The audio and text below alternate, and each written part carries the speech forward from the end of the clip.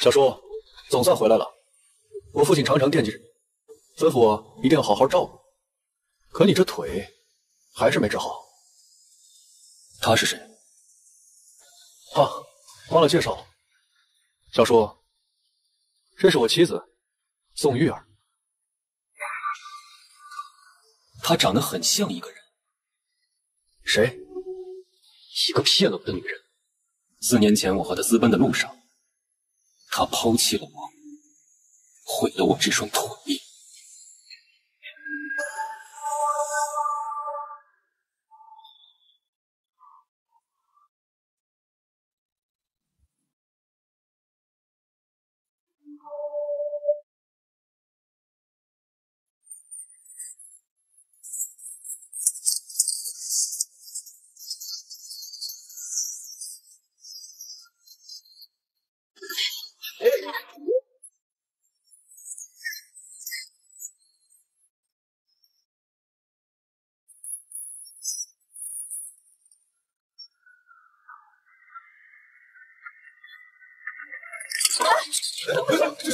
少帅这是干嘛？这可是陈局的场。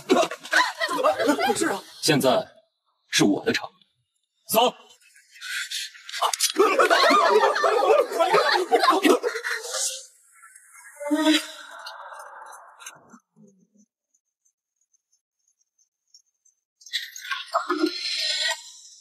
那个姓郑的军官已经死了。不错，和约定的时间1分不差。那吴先生，你是不是应该把我们家的事？玉农，今天刚来了一个特别重要的任务，我们必须马上完成它。什么任务？看看这个人。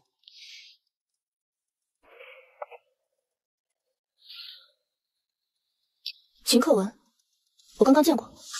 别伤及无辜，把人放了，我给你留个体面。姓秦的，别把我逼急了。给你3秒的时间，1、2、3。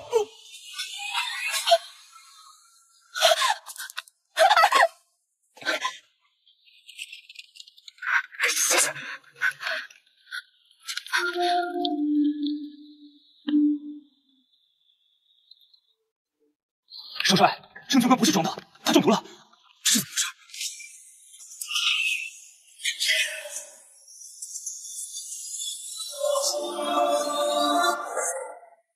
刚刚在赌场，他险些破坏了我的计划。不过我们交错而过，应该没有看清楚我的长相。那就好。不久前，秦将军遇刺，重伤入院。秦少帅追查到是一个他父亲的手下，被日本人收买了，出卖了他父亲的行踪。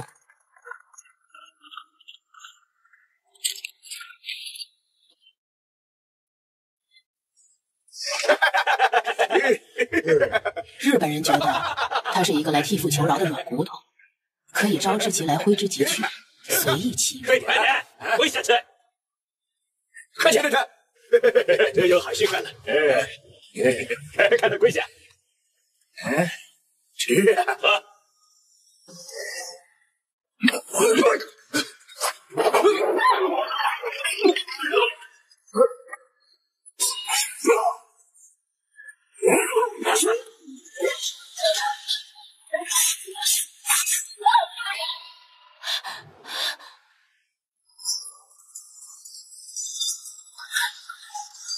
可没想到，秦克文杀了，替重伤的父亲报仇。言归正传，秦家有一张残缺的地图，不知道藏在哪里。你这次的任务就是拿到这张地图。放心，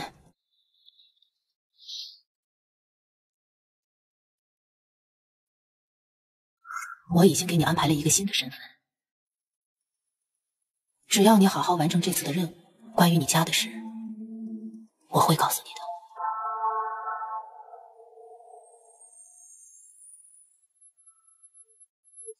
那吴先生，你可要信守承诺。那这一次，我是什么身份啊？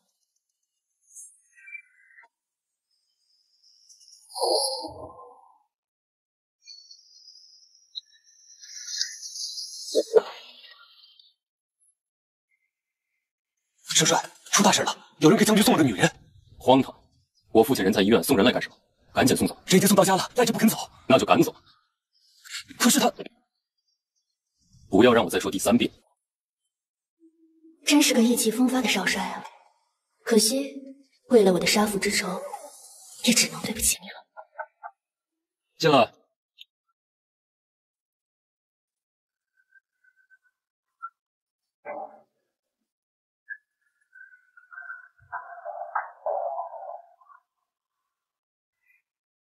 听说少帅要赶我走，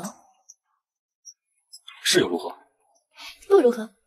我就是想问问，做儿子的凭什么赶走老子的女人？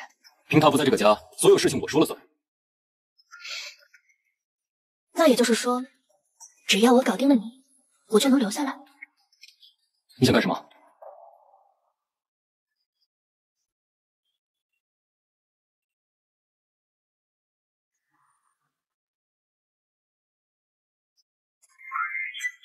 把衣服穿上。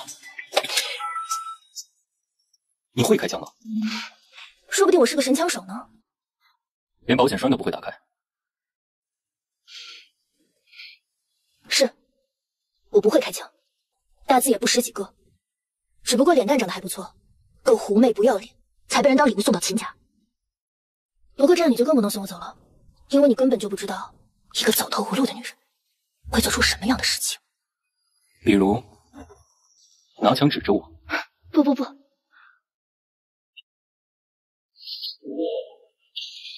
少帅，今天你只有2个选择，要么把我留下来，要么开枪打死你。不过我签明一条，没有人会因为我这样的女人而跟位高权重的你过不去。如果我说我还有第3个选择，礼貌地将你请出去。好啊，既然你这么想让我离开，那我就穿成这样，走出你们家的大门，走遍全秦城的报社，跟记者讲一个精彩的故事。秦将军的儿子和他听女人的故事。你以为我真的不敢杀你吗？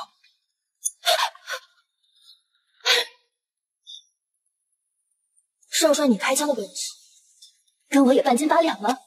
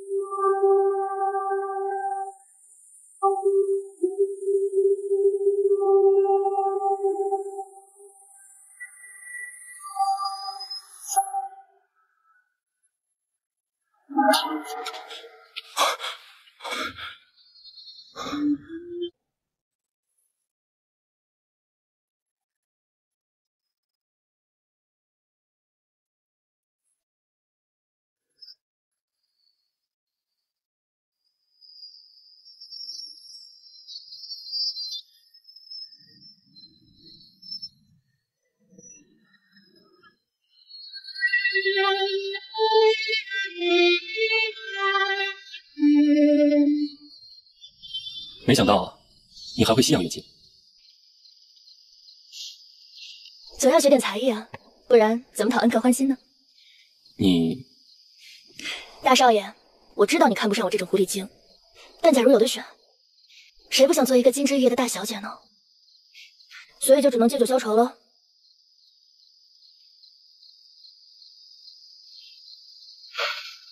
红酒不是你这么喝的。那你教教我。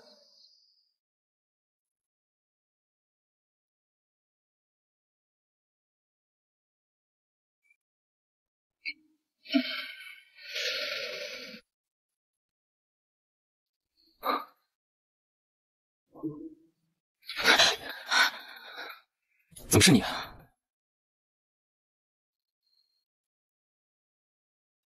少帅怎么翻脸不认人呢？昨天晚上明明是你喝多了，硬拉着我不让我走的。这不可能，绝对不可能！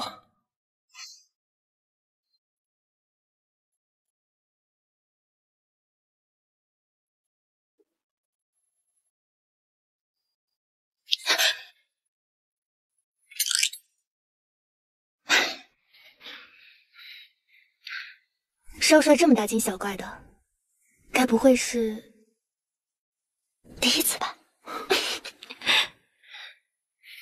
滚出去！看来秦少帅喜欢纯情的。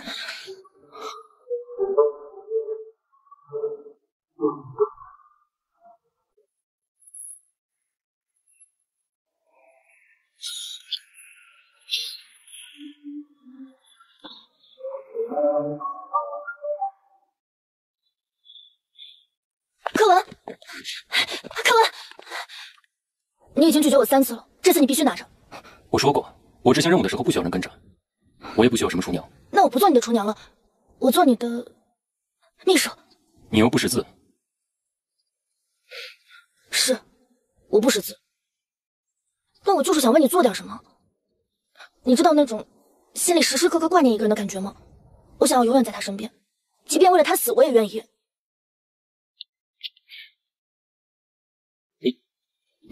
你现在回家等我，听话回去。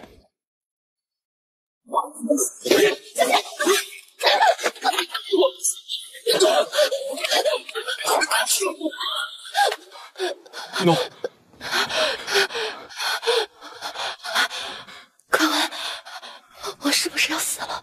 不会的，医生，曾副官，快叫医生！是。我身上好疼，你会没事的。你能不能亲我一下？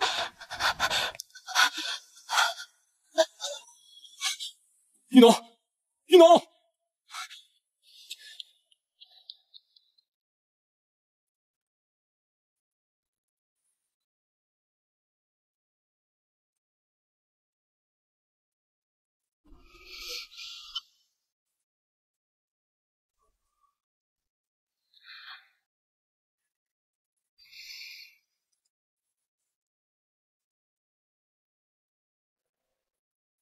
对不起。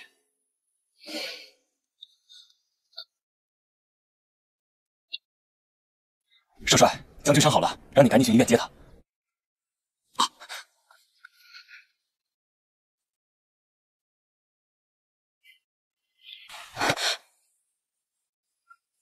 少帅，你说将军他会不会？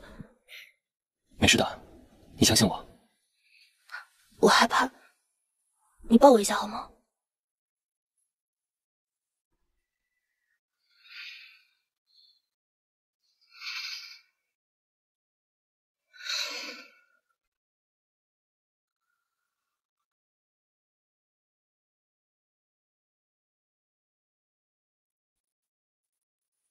等我回来。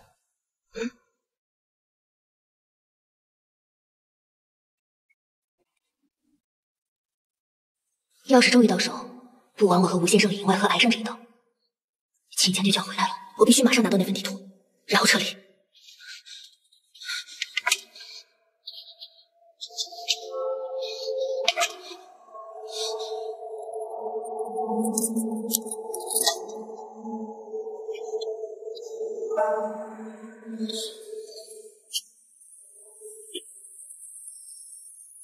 残缺的地图就是它了。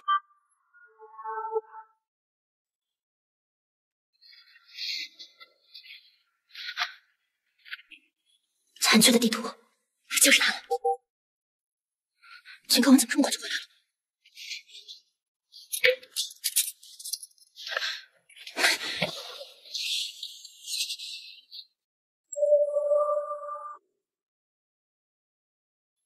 柯文，你不是去接你父亲了吗？怎么？啊！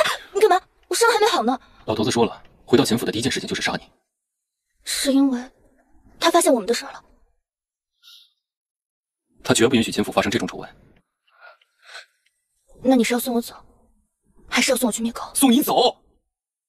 温云诺，我不管你是谁，不管你有怎么样的过去，我不允许你死。可是我走了，你怎么办？我是他亲儿子，就算他在气头上，他也不会把我怎么样的。我不走。我爱你，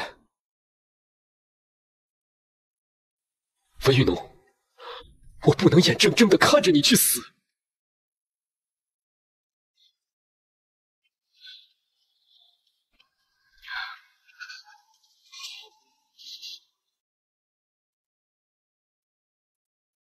我先送你去南京，等老头子气消了，我再接你回来，我们结婚。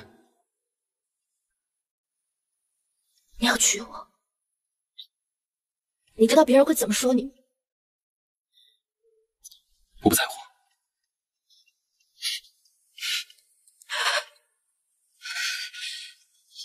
玉农，你的过去我无法参与，也无法改变。但从现在开始，我秦可文一定会保护你。可文，我们一起走吧，好吗？好，我们一起走。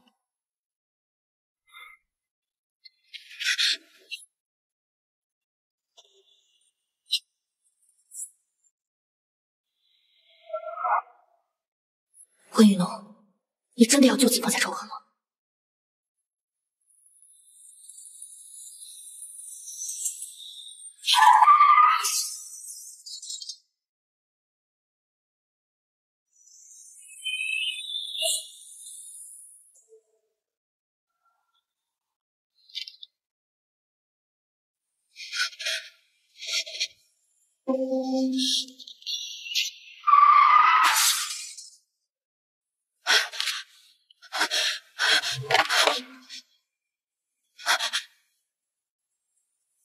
你要去哪儿？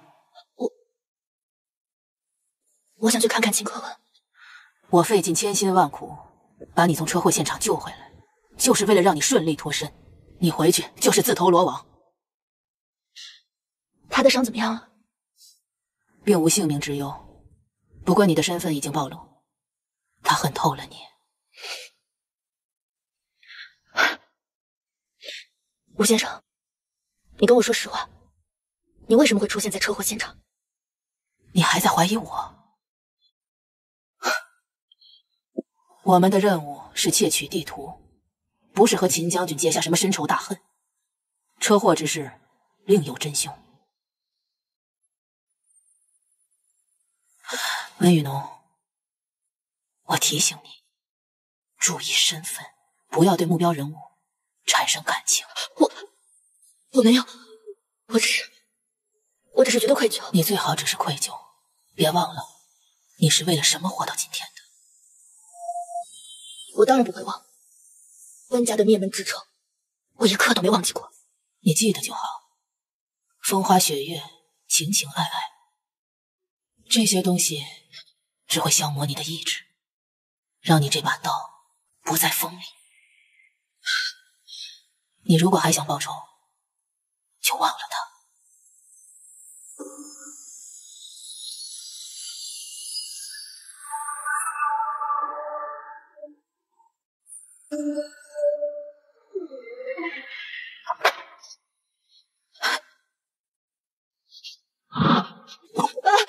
你流了好多血。玉农，我走不了了。拿上这块玉佩，赶紧走。记住，一定要把它安全的交给张将军。爸，我不走，我要替你报仇。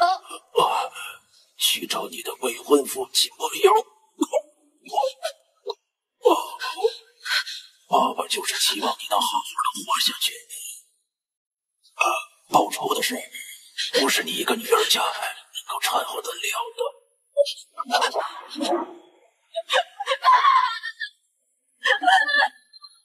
昨天听说你家里出事了，我赶紧带人过去，结果只来得及救下你。是谁杀了我父亲？这我就不清楚了，应该是因为那块玉吧。匹夫无罪，怀璧其罪呀。玉呢？我正要问你，我父亲把玉交给我，我带着他逃跑。玉应该掉在那附近了。我已经派人搜查过那附近了，没有找到玉佩。我父亲临走之前，他特意叮嘱我，一定要把玉佩上交给张将军，可我却把它弄丢了。父亲，我对不起你。事已至此，玉农啊，你以后有什么打算吗？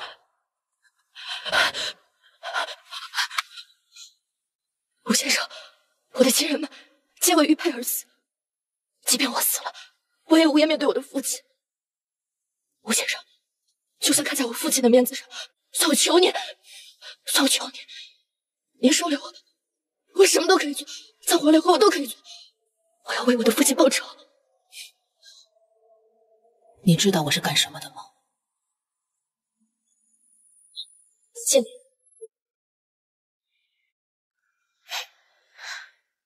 你知道我是干什么的吗？间谍。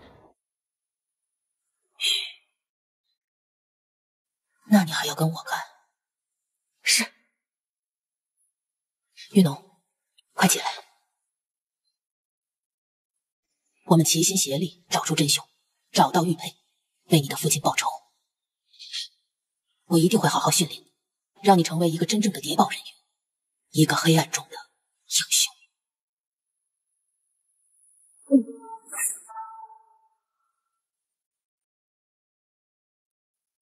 父亲，玉佩我会找回来的，温家的仇我也一定会报。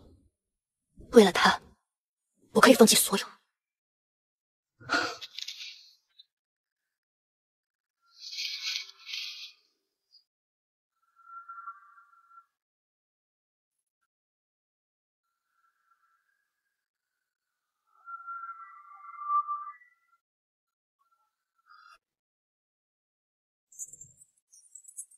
玉龙，玉龙，你别走！玉龙，你为什么要跟我分手啊？我只是一介孤女，你父母是不会同意的。我不在乎，我可以跟你私奔。可是我不能耽误你，你是总理的儿子，你有远大的前程，会遇见比我更好的女孩。不过你要记得，无论我在哪里，我会永远爱你。走。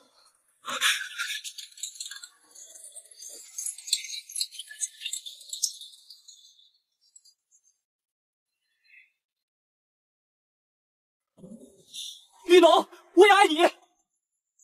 你等我，我一定会来找你的。任务完成，再也不见了，李大少爷。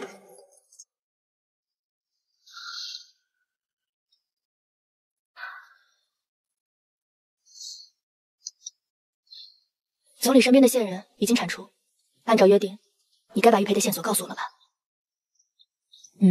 是时候了。玉农，你认识秦博阳吗？我当然认识啊，他是我父亲在去世之前给我指定的未婚夫。这几年来，我一直在寻找线索，发现你家被灭门前后，秦家在暗中动作频频。这几年，秦博阳倒一直在寻找你的下落，然后突然有一天，他结婚了。结婚？结婚有什么好稀奇的？你一看便知。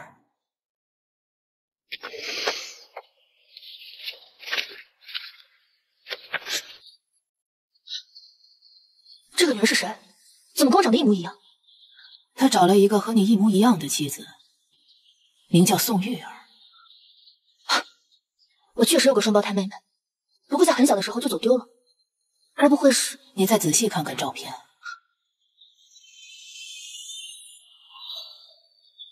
那块玉佩，不错，就是玉佩。玉佩就在秦家，也就是说，秦家一定和你家的案子脱不了干系。明白。我假扮成宋玉儿，混进秦家，查清楚真相，拿回玉佩。那我告诉你一个好消息，也是坏消息吧。宋玉儿1周前失踪了，至今下落不明。失踪？吴先生，该不会是你干的吧？那你可就冤枉我了。等你进入秦家，自己去查吧。我当然会查清楚。对了，你知道秦博阳和秦克文是什么关系吗？两个人都姓秦，该不会是亲戚吧？是亲戚，论辈分，秦克文可是秦博阳的小叔。玉农，这次你不是他父亲的女人，而是冒充他的侄媳妇了。差点忘了告诉你，秦克文就要回国了。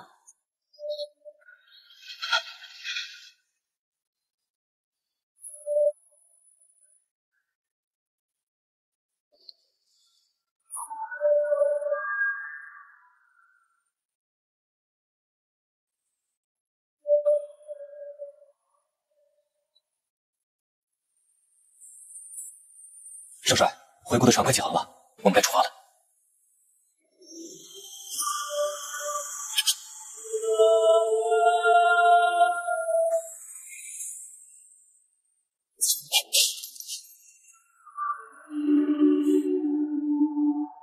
我会抓到你的，小骗子！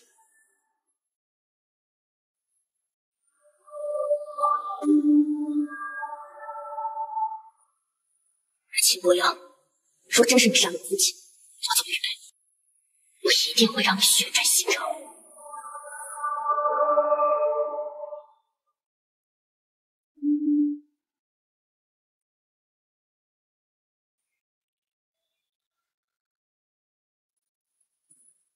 我不能直接用宋月的身份去秦家，得先试一试，这张脸能不能骗过秦博阳？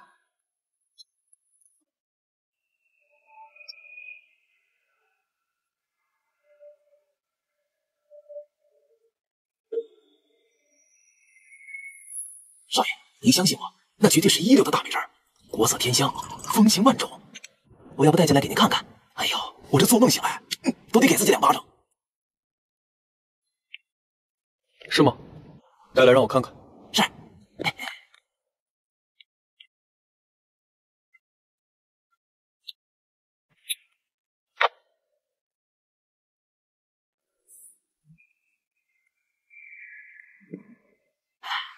少爷，您看，眼里多了这位人间绝色的舞女。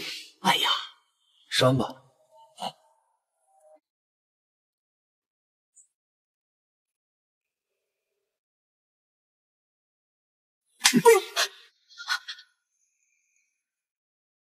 听懂了吗？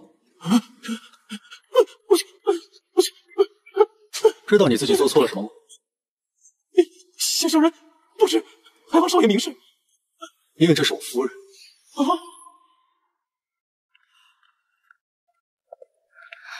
少爷，他怎么回来了？少奶奶，坐。我问了玉儿，她说上次书房的事儿是个误会，她愿意向你道歉。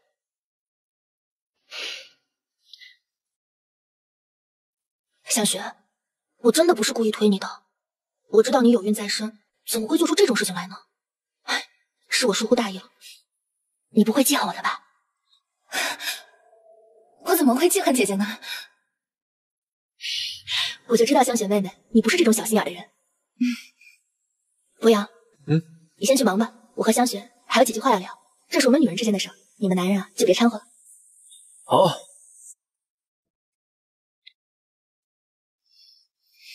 你什么意思？一点小意思。宋玉儿，你怎么敢这么对我？我为什么不敢啊？我怀孕了，这可是少爷的孩子。怀孕？你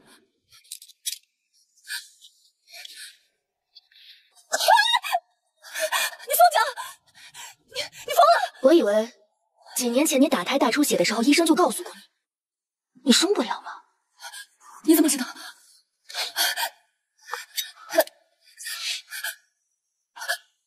你买通医生，假装怀孕嫁入秦家，还想把流产的事情怪在我头上。陆香雪，你可真厉害啊！你都知道了？这不可能！你怎么会知道？你不是宋雨，你是谁？一个坏女人。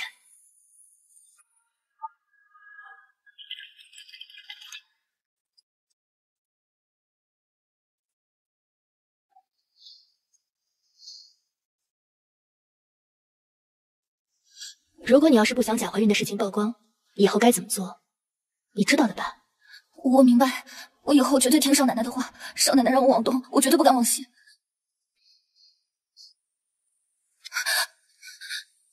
那就先说说宋玉儿失踪的事吧。她确实离家出走，这可是少爷亲口说的。是吗？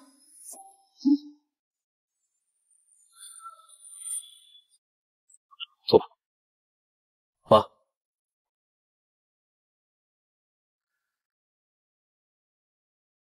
妈，你还知道回来啊？啊，妈，听说小叔今天回来，我接他去。快了，去接一下吧。嗯，好，走吧，接小叔去。啊，走。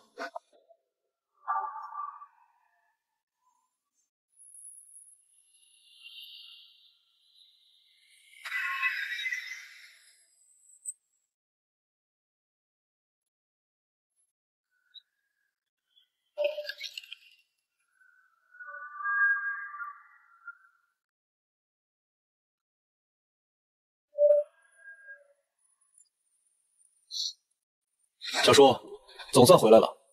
我父亲常常惦记着你，吩咐我一定要好好照顾。可你这腿还是没治好。他是谁？哦，忘了介绍了。小叔，这是我妻子宋玉儿。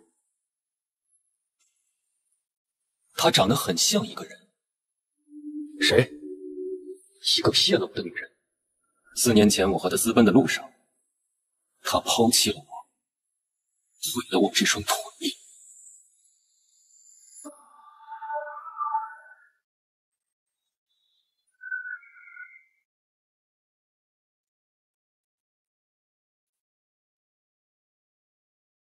小叔，你找我有事吗？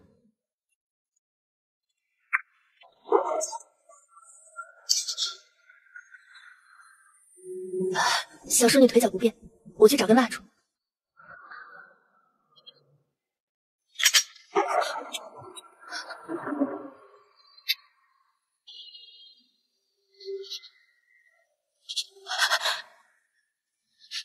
你这是做什么？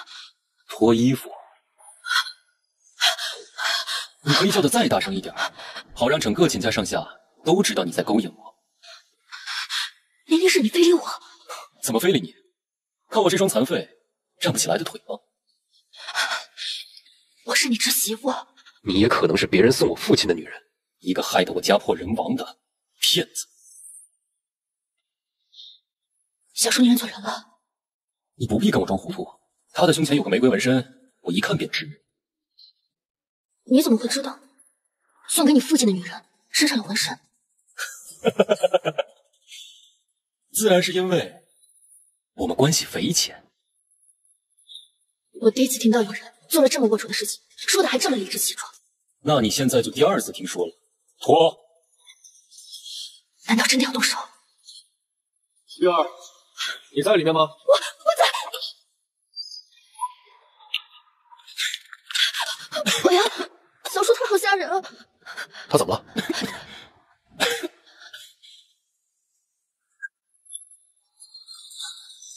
来人呐！小叔吐血了！秦河，你到底想干什么？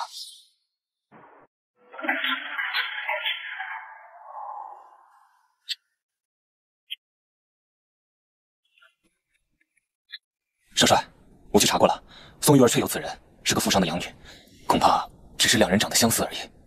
继续查，就是他。早晚有一天，我要撕开他那张画皮脸。少帅，这次回国可不是为了一个女人，正事要紧啊！我从来都没有忘记，无论是谁杀了我父亲，我都会让他血债血偿。属于我的一切，我都会夺回来。博洋，你去陪陪香雪嘛。你真让我去陪香雪啊？香雪妹妹现在在怀孕，你要多陪陪她才是。夫人以前可不是这么大度啊。从前你不是总说我喜欢吃醋吗？怎么现在改了还不好啊？夫人这次离家出走，看来雪乖了不少嘛。怎么你不喜欢吗？喜欢，喜欢的很。不如今晚我们……我这次出去，听说了一句话：妻不如妾，妾不如偷，偷不如偷不着。我今天晚上不要做那个妻，就做那个偷不着。玉儿，玉儿，倒是越来越有风情了。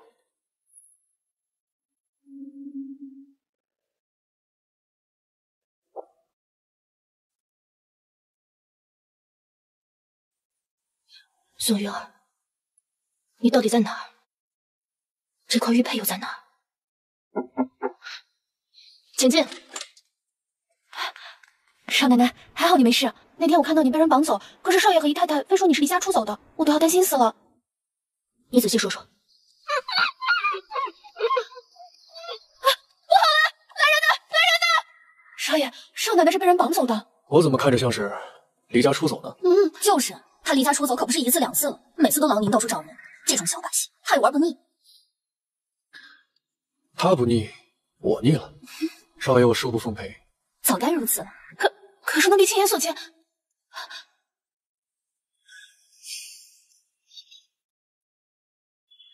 真的是亲眼所见啊！千真万确。少爷，你在质疑我？小哥不敢，小哥不敢。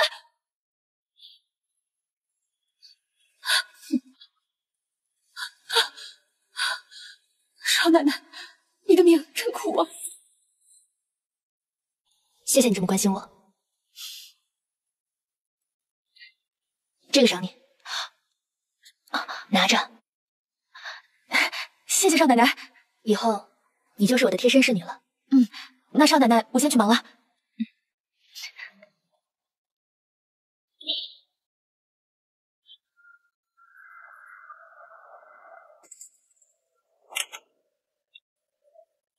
欢迎光临。玉农。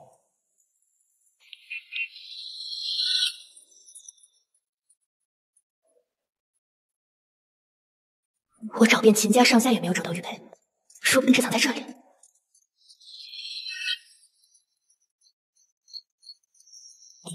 看来必须先从秦博阳身上弄到钥匙。小叔，你怎么在这里？你又怎么在这儿？我亲自下厨给博阳做了几道菜。博阳人呢？他忙着呢，正好我饿了。你不介意我先尝尝吧？不介意。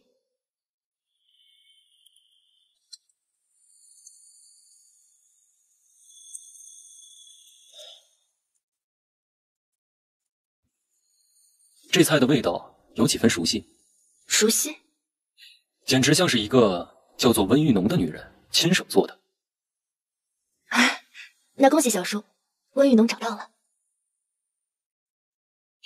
她是我们家50多岁的胖厨娘，这菜其实都是她做的，我只不过出了一张点菜的嘴而已。那你为什么说是你自己做的？小叔，你应该没结婚吧？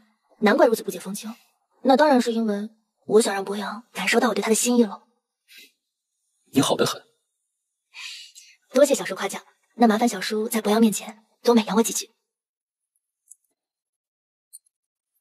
哟，都在呢。博阳，博阳，我今天给你准备了饭菜，可是没想到小叔在这里都被他给吃了。小叔，这都是玉儿给我准备的饭菜，您怎么能抢侄子的东西呢？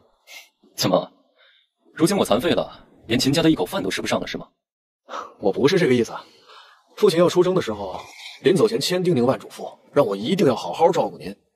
别说一口饭了，您说东，我哪敢往西呀？我就知道，还是博阳最孝顺我。是，这都是应该的。玉儿，来，以后多给小叔做几顿。好，以后我一定跟博阳一起，好好孝顺小叔。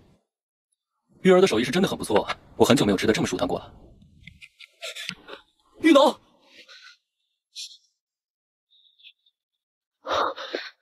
在哪儿见过温玉农？玉农，我终于找到你了。你是谁？温玉农是谁？你为什么这样叫我？玉农，你在胡说什么？我是你的未婚夫啊！你在干嘛？我可是秦家的少奶奶。博阳，他这么污蔑你妻子，你做丈夫的是不是应该问清楚？您说的是。博洋，你得替我做主啊！告诉我你在哪儿，什么时候见到过玉农？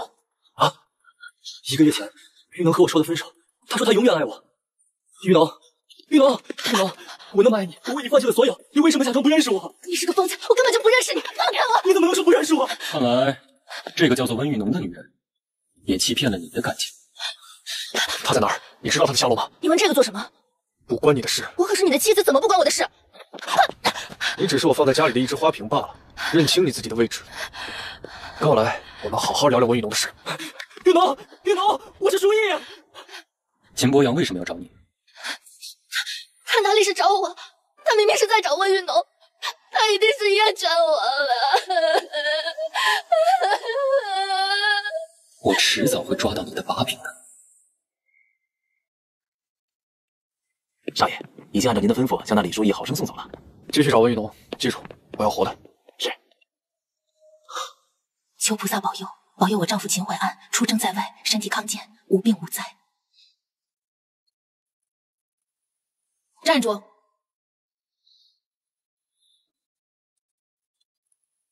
跪下！我让你跪下，你没听见吗？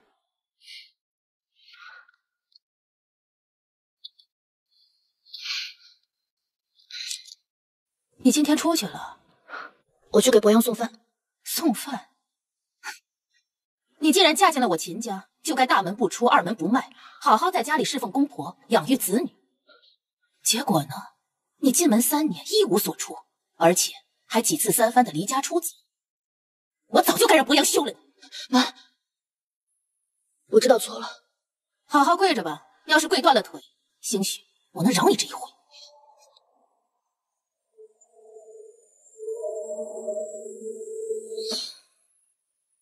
他突然为难我，必然事出有因。是谁告我的状？还有这恶婆婆，平日里一定没少折腾宋玉儿，我得让她消停点才好。坏女人，敢骂我还敢打我，扎死你！我不仅要找老夫人告你的状，我还要揭穿你的真面目，毁你的容。坏女人，扎死你！原来是你告的状啊！姐姐，我错了，我再也不敢了，你别打我行不行？就你这宅斗的伎俩，还真是上不了台面。对，我上不了台面，所以姐姐，我再也不敢了，你饶了我吧，我好疼啊！小废物，那就让姐姐来教教你怎么宅斗。好了，现在你可以去告我的状了。啊，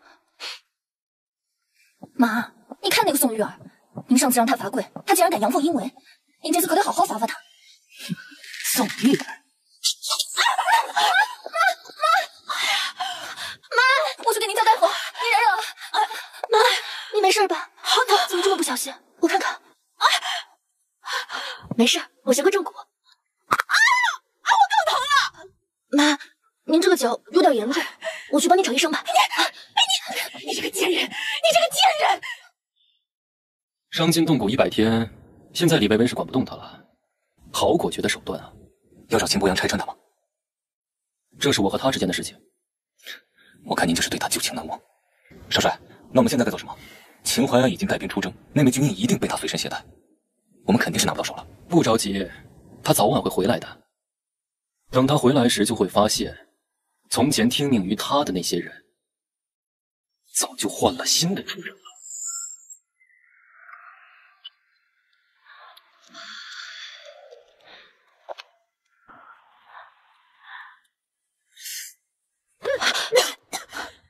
你加了多少黄连在里面？你是要苦死我吗？妈，医生说了，您肝火比较旺盛，需要多吃点黄连降火。我看你就是故意的。滚出去！小雪，你一定要好好照顾妈，她现在身体不好。如果多骂你几句，责罚你几下，你千万要受着，不能顶嘴。如果你要是敢顶嘴，我第一个饶不了你。妈，我先走了。装模作样，贱人！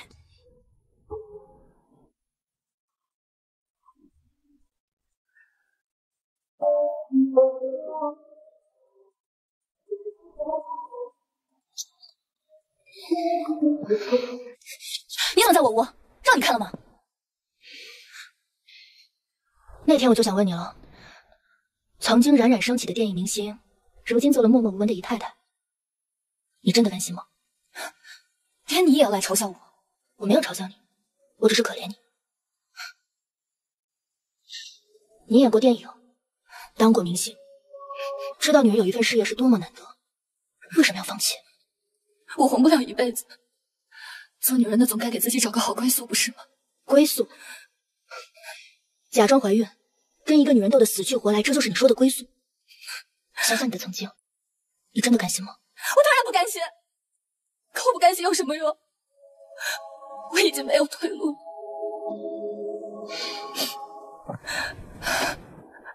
你老实告诉我，宋玉儿的失踪跟你有没有关系？我什么都不知道。秦博阳他改变不了你的命运，你要好好想一想，你真正该依靠的人是谁？靠你吗？靠你自己。当然，我可以是你的帮手，同样你也可以是我的。要不这样，你先帮我一个小忙。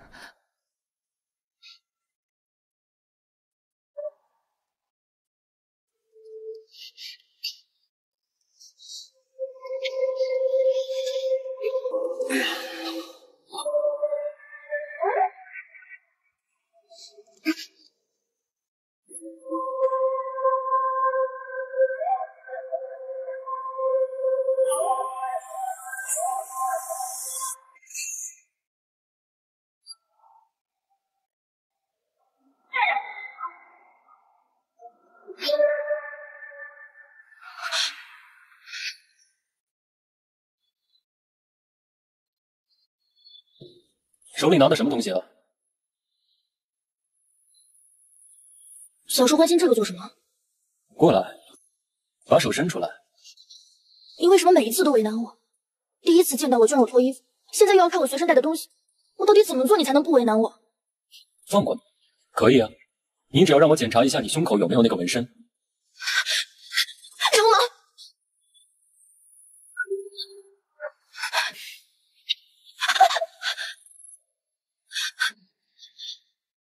这才叫做耍流氓。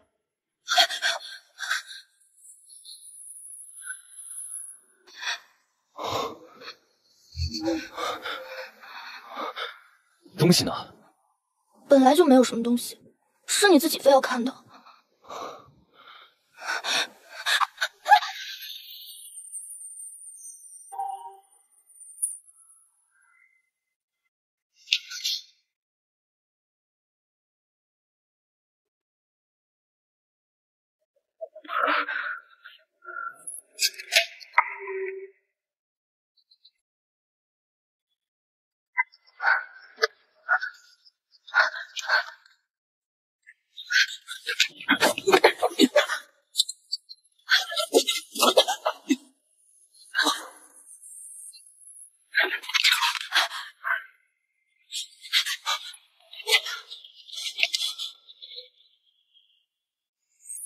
真的是你！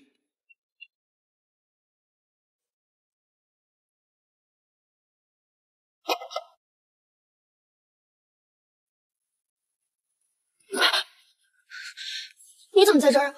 出去！我说叫你出去，听不懂吗？别装了，温玉农。我都跟你说了多少次，我不是温玉农，到底要怎么样你才能相信？你知道的啊。嗯？你就是想羞辱我。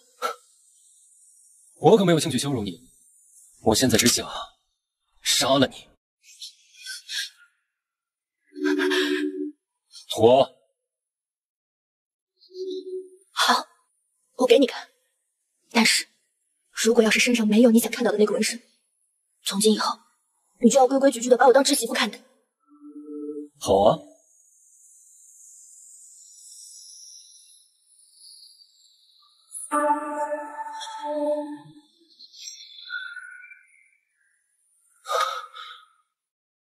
这不可能！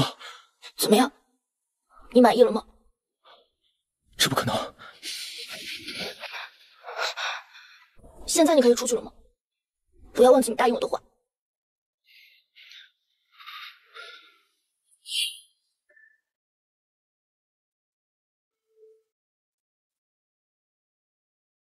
我怎么可能不留一手？做我们这行的，可不会在身上留下什么洗不掉的纹身。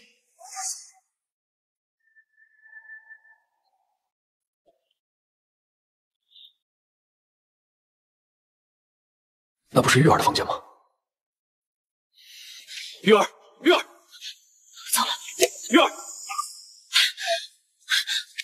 博洋，这到底是怎么一回事？你那个小叔，他太过分了！我刚刚从浴室出来，他就坐在我的房间里，还对我动手动脚的。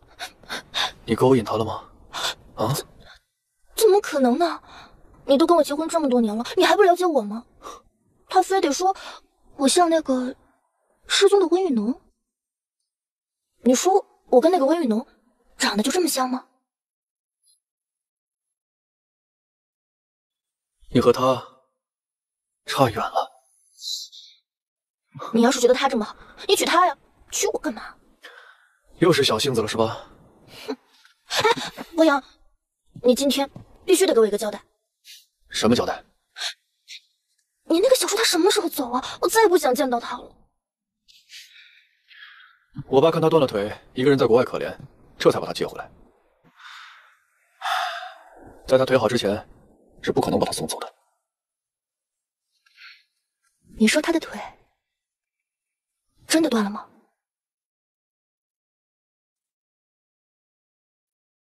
什么意思？就是有没有一种可能，他是假装残疾？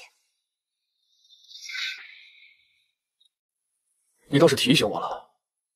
如今我爸正在前线，他成天外出访友，说不定是在到处收买人心。我倒是不能掉以轻心呢。博洋，你这个小叔啊，他脾气古怪，但我看他对我倒是有几分好奇。要不我帮你去试一试他，如果发现他没有残疾，那我们就可以光明正大的把他赶出家了。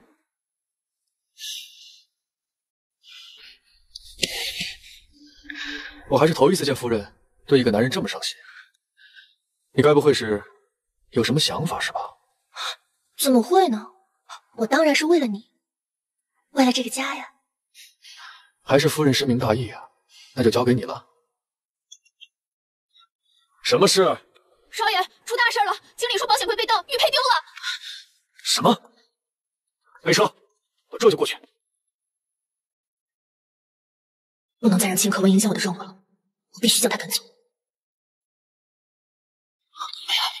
少爷，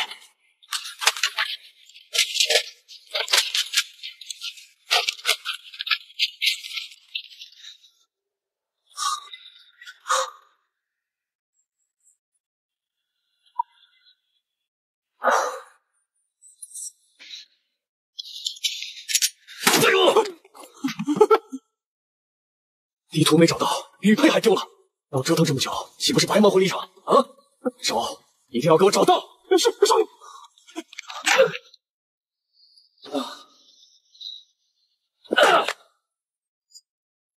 请留步。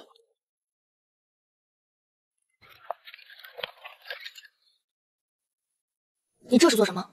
向你道歉，之前的事情，对不起，是我误会你了，以后我不会对你无礼了。当真？当真。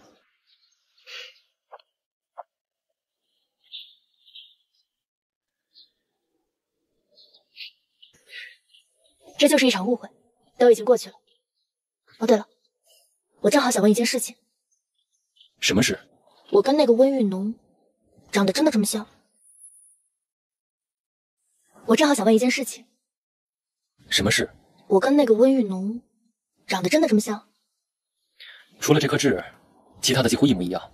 有没有一种可能，我们两个是双胞胎姐妹，只是彼此不知道对方的存在？或许吧。博洋总是对他念念不忘。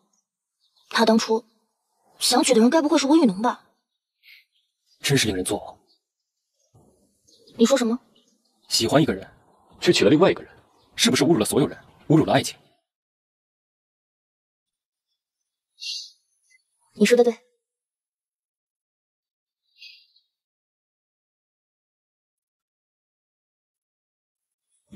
玉儿。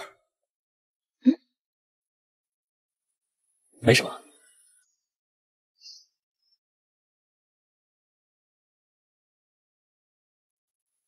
可文，这么多年了，你一点都没有变。少帅，既然他身上没有纹身，这身份来历又完全对得上，也许真的是我们搞错了。这些我都不信，我只信我自己的心。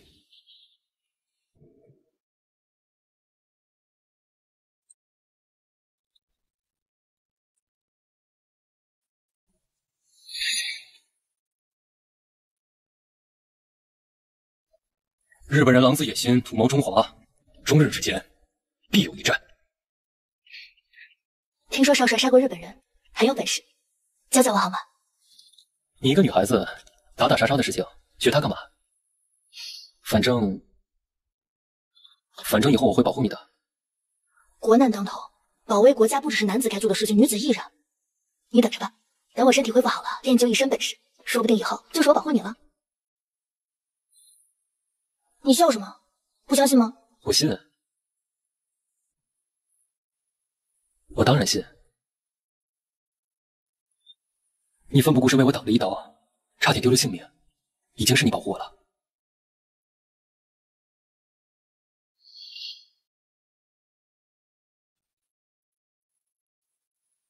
外面的天气真好。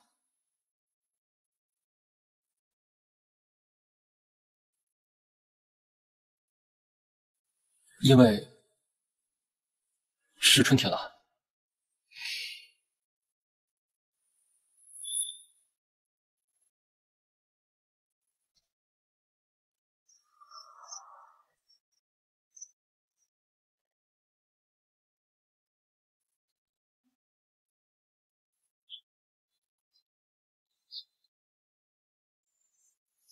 你找我干嘛？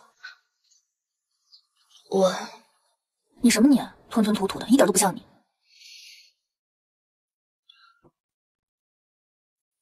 我怀疑秦可文的腿并不是真的残疾，但我不方便动手，所以想请你帮我个忙。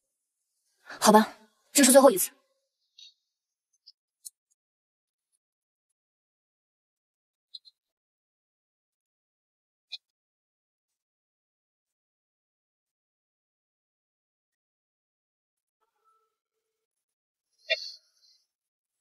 小叔，我看你脸色不太好，是不是家里的饭菜不合胃口啊？确实不怎么样。小叔是爷爷老来得子，家里但凡有什么好东西，都是第一个送到您面前。难怪这种家常菜您看不上眼。山珍海味吃多了，家常菜也不错。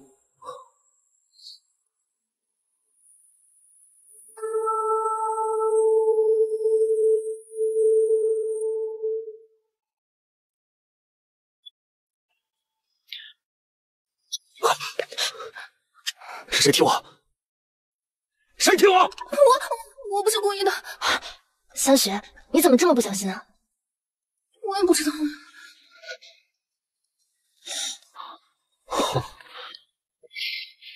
小何，去帮少爷准备一份新的送上去。是。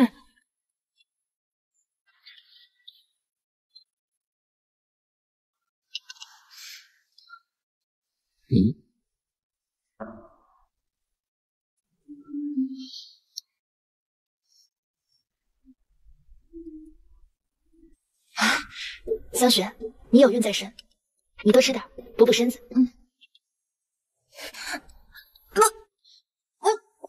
我得去脱一下。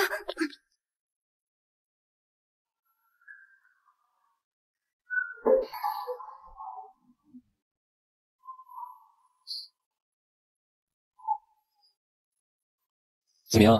好吃吗？好吃。哦，我去看看小何准备的怎么样了。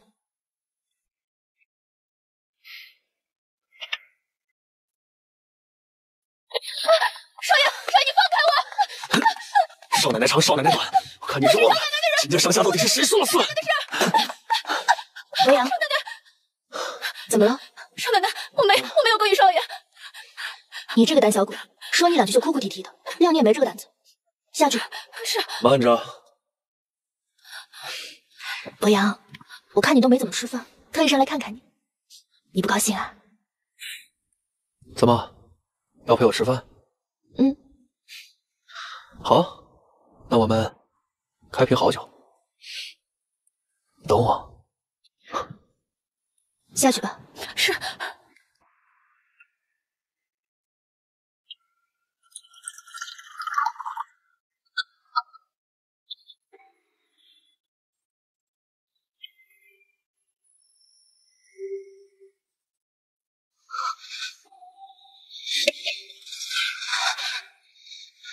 你在这酒里，一点小情趣。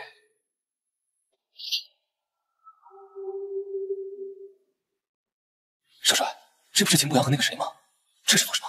情况不对，过去看看。少帅，我们现在要低调行事，您贸然插手，恐怕会引起秦不阳的警惕。一时的隐忍是为了在必要时有所作为，那现在是必要的时候吗？是。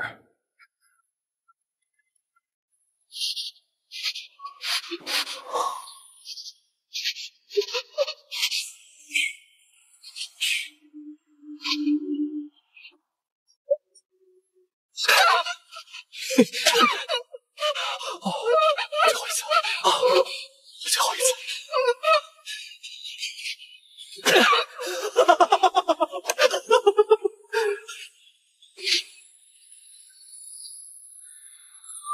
把他拿下！滚！你干什么？你干什么？我要杀了你！我杀了你！把他嘴堵上！你要看我教训我侄子吗？我还是……你还是看看吧。作为你的叔叔，平时对你疏于管教，没想到你养成了如此变态的癖好。你父亲在战场管不着你，我不能置之不理。少帅，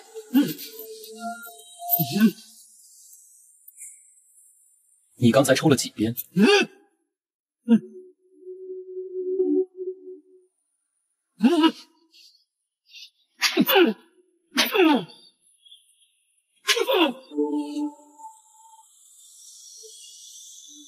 对了，好像忘记了2下。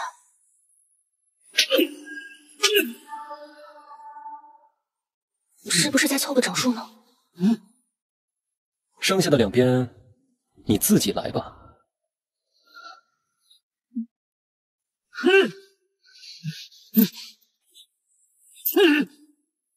博洋，我仔细想了想，既然你喜欢玩这种变态的游戏，作为夫人，我应该配合你。你放心吧，我会好好学的。你愿意配合我吗？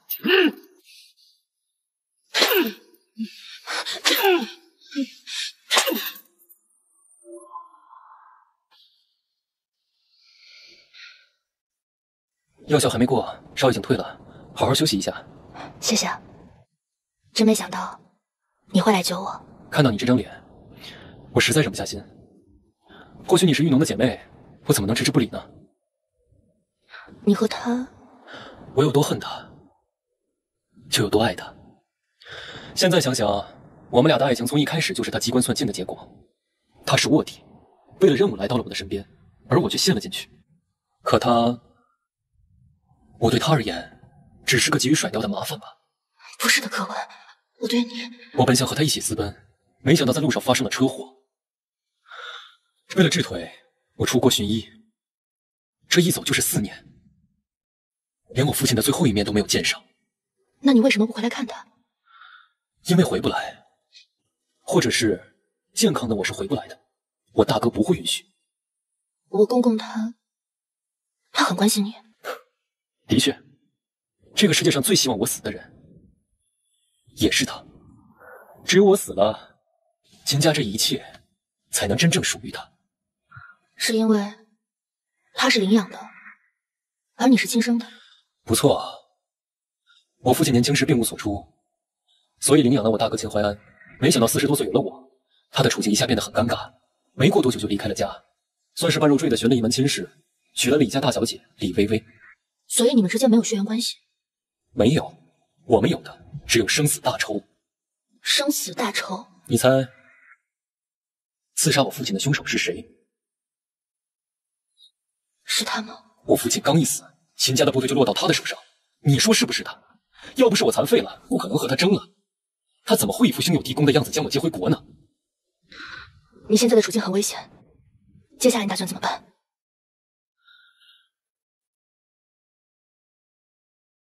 我要夺回属于我的一切。我会帮你的。假如没有那场车祸，秦家的一切本就属于你。归根到底，这都是我欠你的。当然，这一切也包括我心爱的女人。我要抓住她，然后打断她的腿，好让这个骗得我家破人亡的小骗子再也没办法离开我。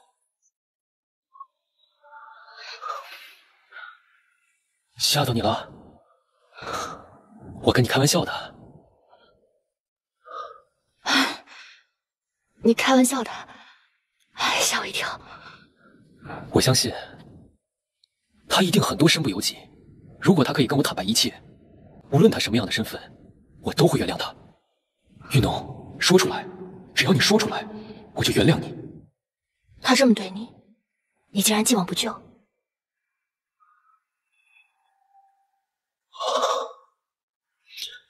因为我爱他，我自己都觉得我爱他爱到可怕。这4年在异国他乡的生活，父亲惨死，家业旁落，就连我这双腿也残废了。在这一无所有中，我唯一最美好的回忆就是他。无数次我都会梦见他，我就想问他一句：你有没有真的爱过我？他也许深爱着你，只不过他也有要做的事情。我知道，4年前他在任务与我之间选择了任务。那一次是我第一次被抛弃，如今我不想再被第2次抛弃。如果他又抛弃了我，我会杀了他。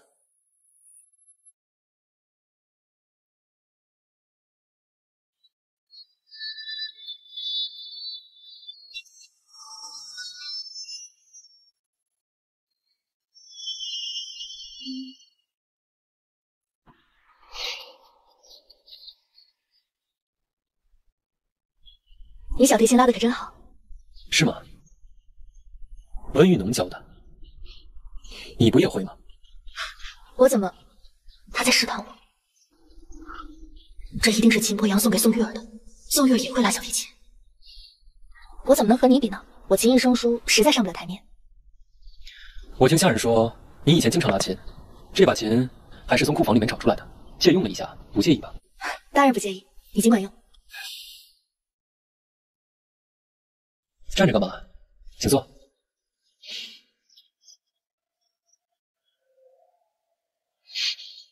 你出汗了，我帮你擦一擦。啊，可能是天气太热了吧。想听你拉琴，我就不献丑了。那正好，来，我指点指点你。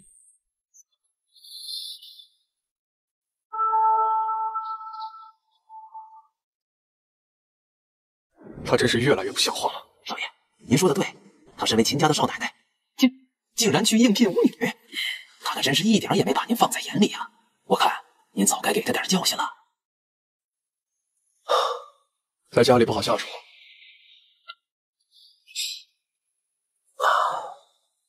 得想个办法把她骗出去。就业总会，你找几个人去把地下室的东西都搬过去。属下这就去办。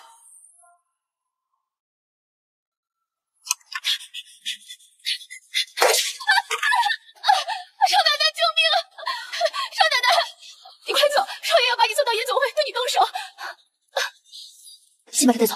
是。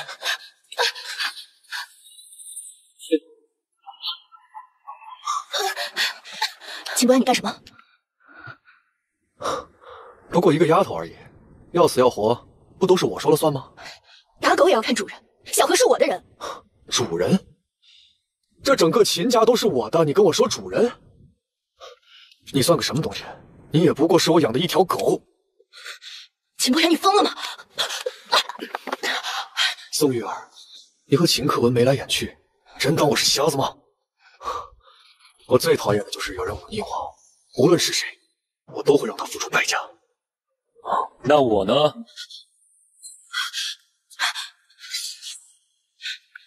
小叔，你得替我和小何做主。小叔，我只是在教训仆人。教训仆人需要用枪吗？仆人刁蛮狡诈，偷听我和下属谈论公事，就算一枪打死，那也是活该。你这么爱打枪，去和日本人拼命，在家里欺负妻子和仆人，算什么男人？疼吗？在家对妻子动粗，这是一个丈夫应该做的事吗？小叔啊，这是我的家事，您未免管得太宽了。你说的对，这是家事。那我作为你的叔叔，是不是应该代替你父亲好好教训你？江副官，给我拿下！是。秦克文，你什么意思？在家开枪打伤仆人，又对妻子动粗，构请家法了。手下留情，手下留情。嫂子，你腿还没好利索，还是躺着吧。博洋这是犯了什么事儿？在家里开枪打伤了一个仆人。嫂子，按理说这件事我都不应该管，谁叫我是个外人呢？啊，不，你怎么是外人呢？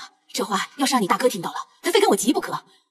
这件事情，博洋有错，您教训的是。既然如此，我便自作主张了，罚博洋去祠堂跪1天，抄家法100遍。这，那再不济，我只能给兄长写信了。只是现在战况焦灼，我实在不想让兄长为此分心。万一他重罚博洋，你说的对，这点小事就不要打扰淮安了。博洋，去祠堂。妈，住口！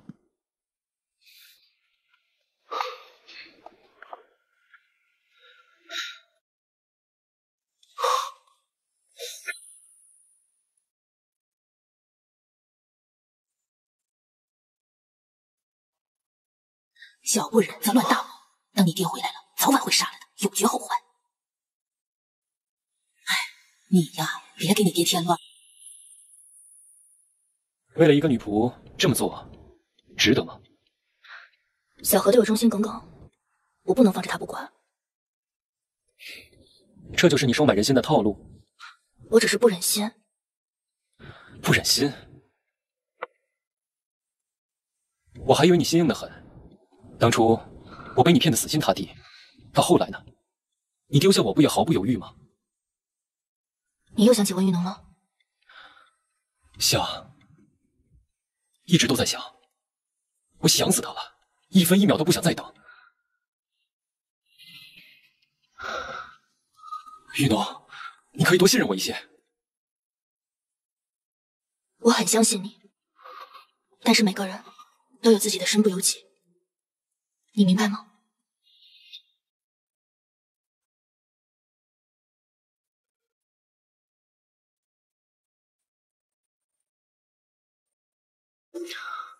我明白了。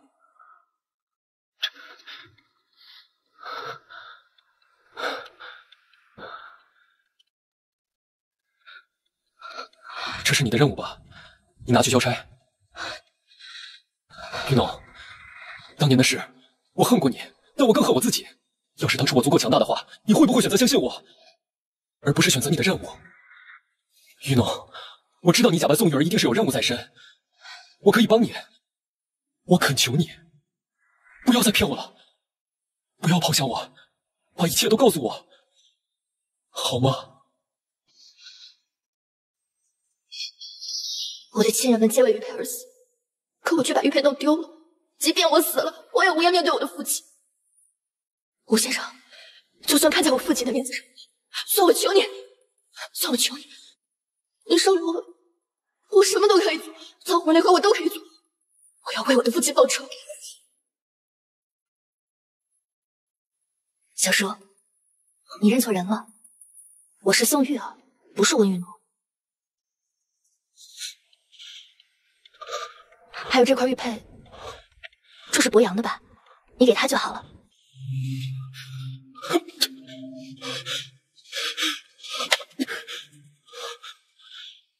现在你还不承认？你不是已经确认过了吗？我不是温玉农，难道你忘了？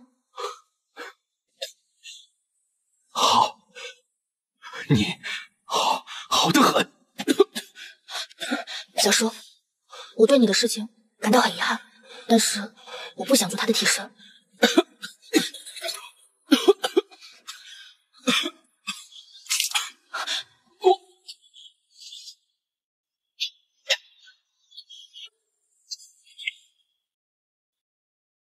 我最后再问你一遍，你到底是谁？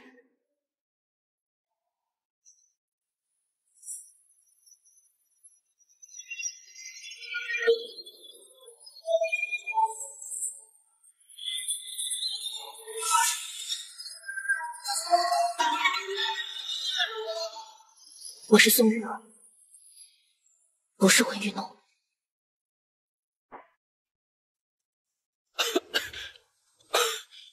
我是宋玉儿，不是温玉农。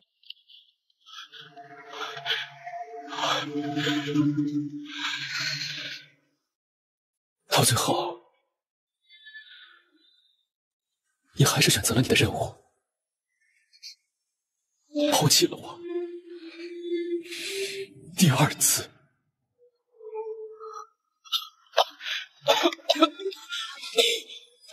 张副官，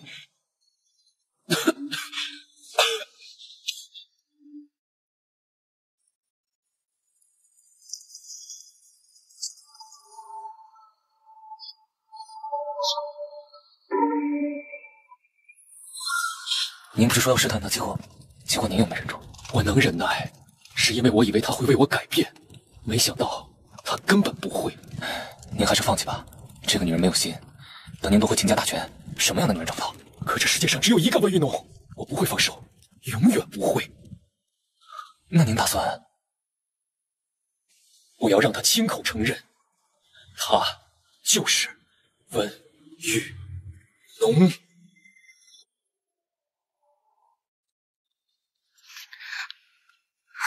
你找我什么事？我这肚子现在已经4个月，该想怀了，我怎么办？我总不能过2天整个假的进去吧？要不你能想想什么办法，让我假流产？这个好办，你之前找的是哪个大夫？一个用钱买通的大夫。他怎么了？没什么。你让他过来，给你开几副可以假装流产的药，瞒过老夫人。你放心吧，我会配合你的。你和秦克文是怎么回事？不关你的事。不关你的事。可是那个大夫和日本人之间，算了，应该没有问题，不会有问题的。宋小姐，我有急事要出去一趟，能否麻烦您将少帅送回房间？我找个仆人来吧。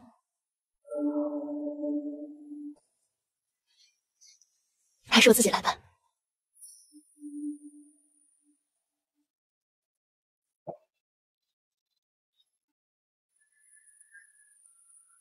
你想聊什么？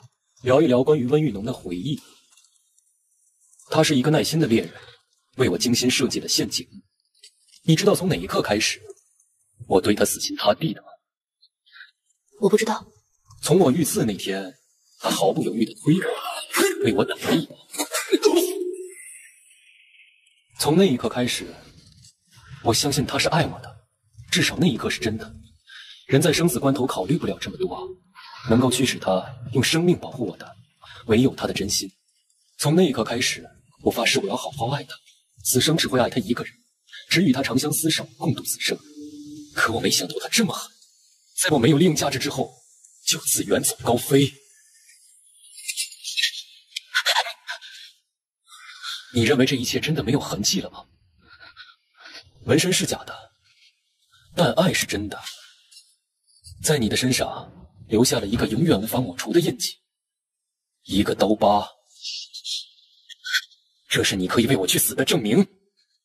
你是疯了吗？我是疯了。我曾经有多爱你，我现在就有多恨你。是你把我逼疯的，你让我一无所有，我现在要回敬给你。你要做什么？我要毁掉你的任务，我现在就要去告诉秦博阳真相。你身边在乎的人，我都给你统统毁掉。先从那个叫小何的丫头开始，怎么样？你不要伤及无辜。至于这块玉佩，我还是毁了吧。你在乎的东西，我通通都给你毁掉。我会让你一无所有，这就是你抛弃我的代价。你敢给我看你的伤疤吗？温玉龙。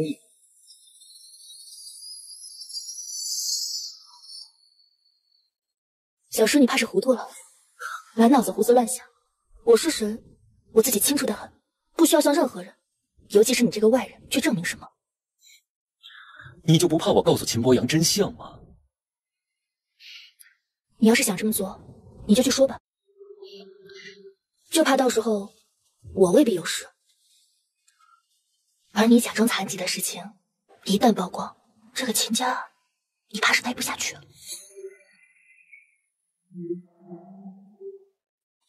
你威胁我？这怎么叫威胁呢？你我继续保持沉默，各取所需，这明明是合作。要是我不合作，那你想要的女人，你想夺回的军权，这一样也得不到。玉农，我不是玉农，我是宋玉儿。江副官回来了，那我就不奉陪了。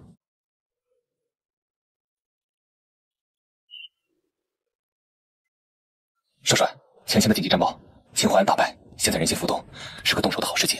我们要不要趁现在？再等等，还不是时候。你先去联系我父亲的几位老部下。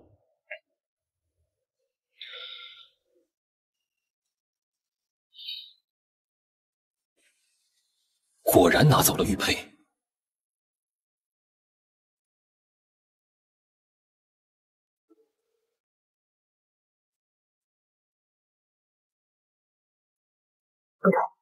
不对，这块玉佩是假的。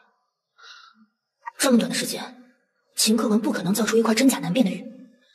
要不是我从小和这块玉佩打交道，或许就被蒙骗过去了。也就是说，秦博阳保险柜里的玉本就是假的。秦博阳为什么要伪造一块玉呢？不对，如果秦博阳伪造了玉，那天玉丢了他不可能落荒者。真相只可能是有人为了骗过秦博阳调包了玉佩。那么这个人，宋玉儿。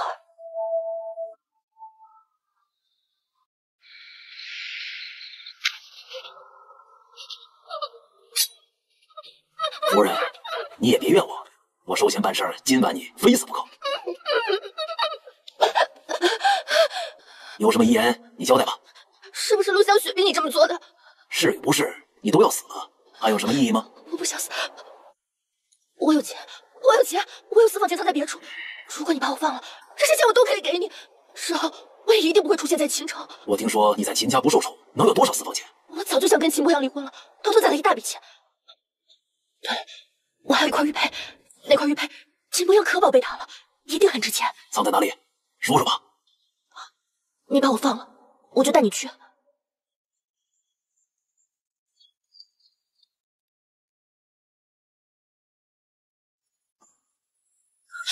贱人，你别跑，给我回来！你站住，别跑！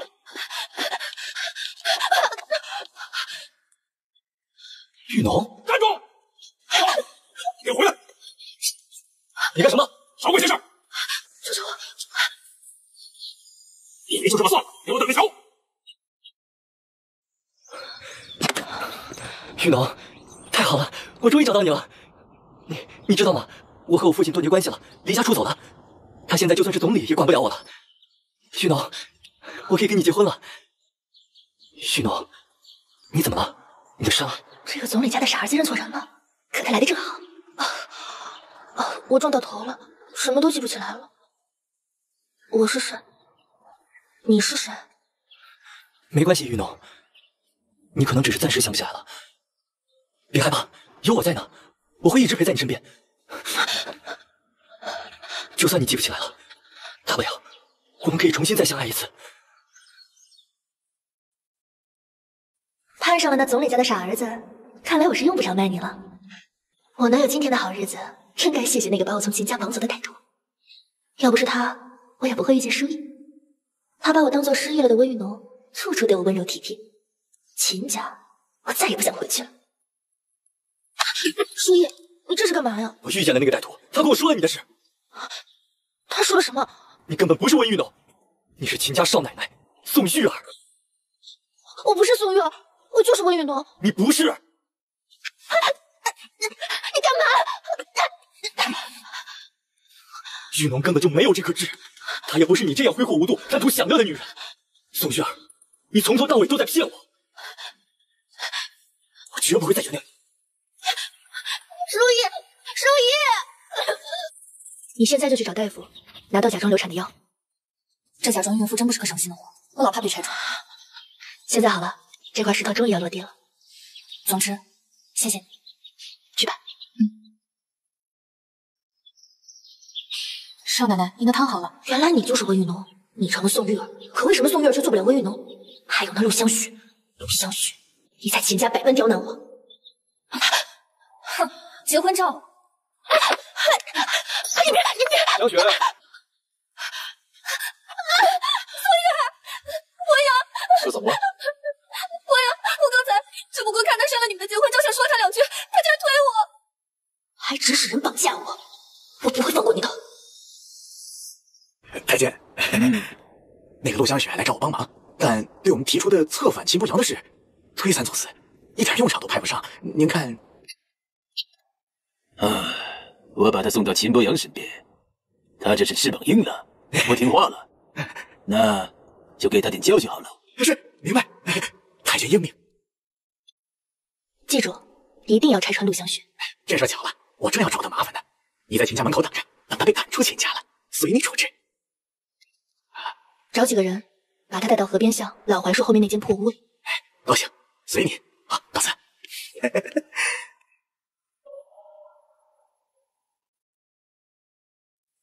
大夫，我的乖孙怎么样了？夫人，事到如今，我不想再欺骗您了。这几个月我一直良心不安，每日每夜睡不好觉，生怕这件事被拆穿。什么意思啊？都怪我，一时鬼迷心窍收了他的钱。其实这位姨太太根本没有怀孕。什么？你胡说！我没有。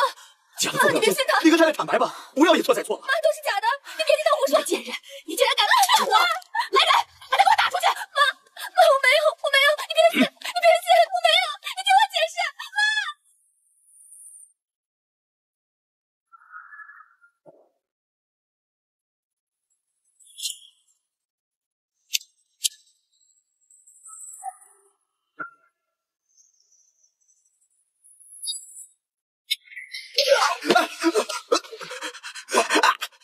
你是谁？你不可能是秦家少奶奶，你是谁？我是谁不重要，重要的是你想不想活着。我不知道，我什么都不知道。我全都说。是谁让你揭穿陆香雪的？我不知道他是谁，他戴着面具。他现在人在哪儿？在河边上老槐树后的不发的脸。带路。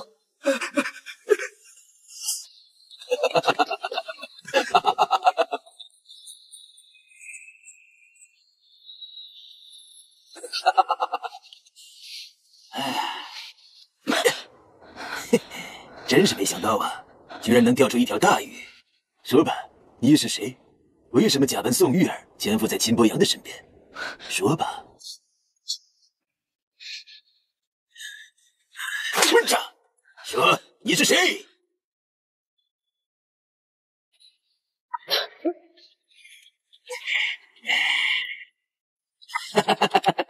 没关系，你不说是吧？我有的是办法让你说。等一等。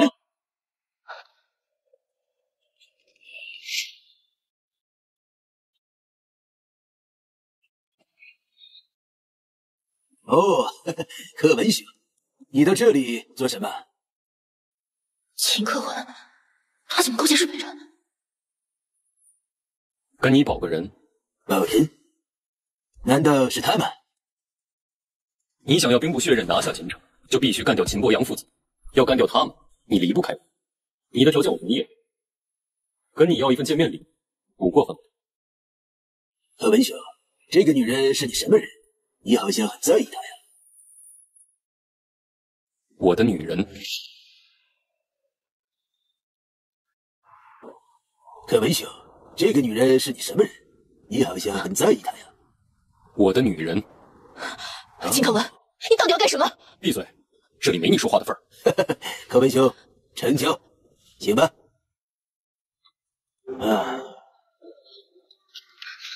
一会儿找机会一起动手。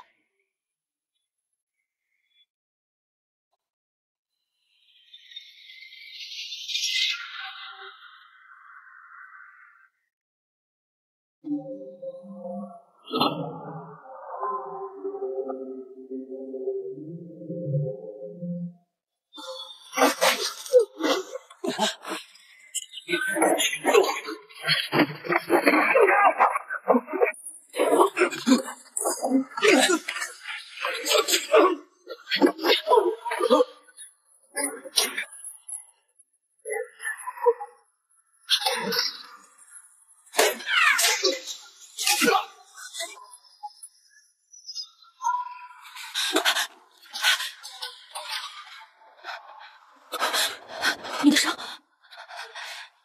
没事，没打中要害。你的腿，你不是早就猜到了吗？那晚在夜总会，我们还在保险柜前交过手。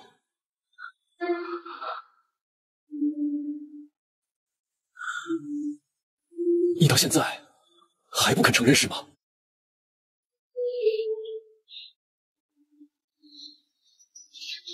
先处理你的伤口。我要的是文玉农，不是宋玉儿。如果你要做宋玉儿，滚！滚出去！做你的事情，别管我的死活。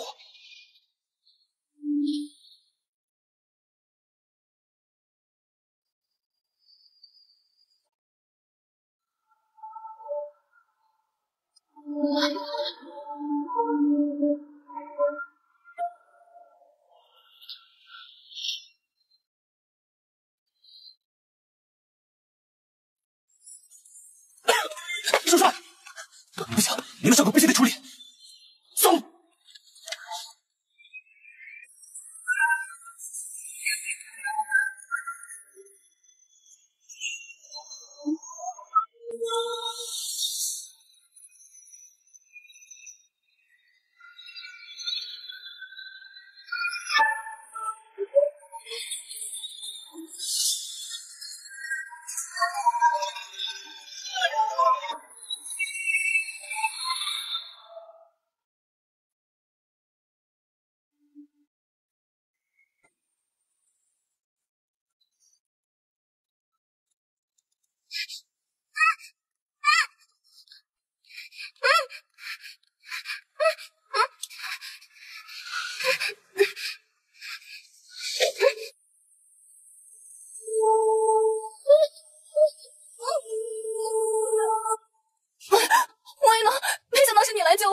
谢谢你，之前都是我不对，之前都是我不好。谢谢你，温雨桐。要是没有你，我真不知道该怎么办了。我救了你一命，你该把宋玉儿失踪的真相告诉我了吧？那件事情真不是我做的，我只是收了钱帮他们引开了守卫而已。我不知道。那你收了谁的钱？我不知道她的名字，但她是一个30岁的女人，装扮像个男人。吴先生，是你吗？谢谢你。这件事情我会调查清楚的。你现在有地方去吗？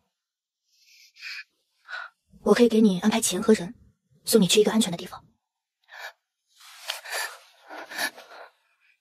你救了我，从今天开始我这条命就是你的了。你要是想知道日本人的情报的话，我可以。陆香雪，把你的头抬起来。从前你身不由己，做错过很多事情，对不起过很多人，但都不是出自你的本意。现在你自由了，你的命不是任何人的，是你自己的。你好好活下去。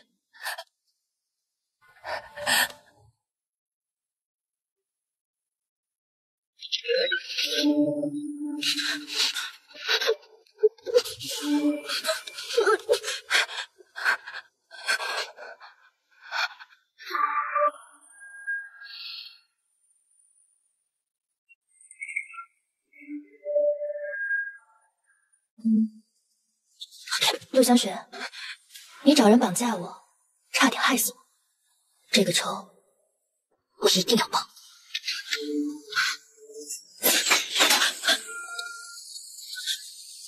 原来是你，宋玉儿，温雨农。你知道我在秦家门口见过你，为什么你跟我长得一模一样？此事说来话长，其实我是你的双胞胎姐姐。姐姐，我自小就在街头流浪，后来被宋家送给秦博阳，在秦家遭人欺辱，差点死掉。你现在跟我说我有家人，我有姐姐，对不起，是我不对，是我没有早点出现，早点找到你。那你就别来管我，你根本就不知道我的痛苦。所有人都爱你，秦博阳爱你，李书义也爱你。你认识李书义，他知道我不是你之后，从头到尾都在骗我，我绝不会再原谅你了。书义，他就不要我了。虽然我不爱书义，但是我很了解他，他是一个心很软的人。只要你诚恳的道歉，他会原谅你的。真的吗？相信我。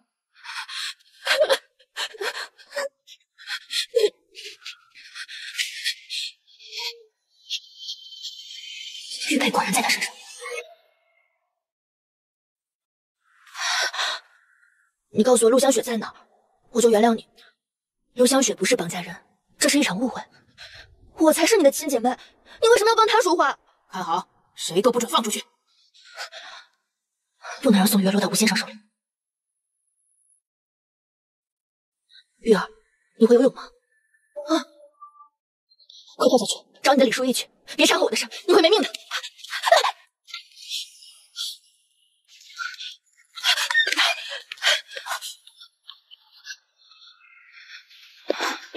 那是宋玉儿，你怎么将她放跑了？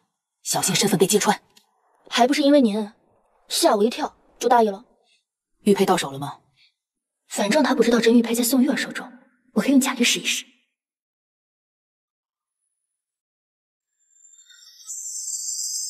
玉佩我可以给你，但是你得答应我一个条件。8年前的灭门案是秦博阳带人干的，但是下令的人是他的父亲秦淮安，其目的就是为了你父亲的秘密宝库。畜生！你要报仇，我不反对，但是你父亲的遗愿是将玉交给张将军。雨农，你明白吗？这个是我从秦博阳的保险柜里偷来的，上交就交给你了。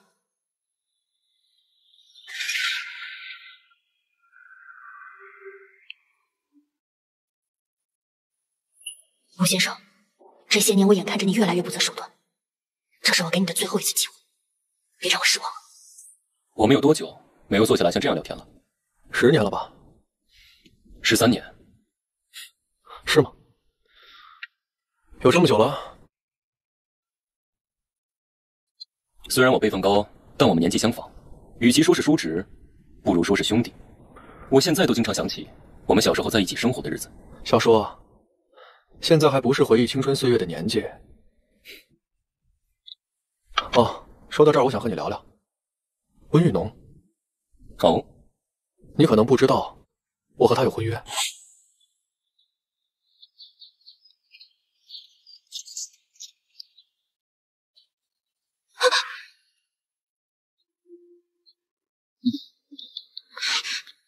这手帕我的，你就是秦博阳。手帕还我。哎，还你可以，亲我一口。好，那你把眼睛闭上。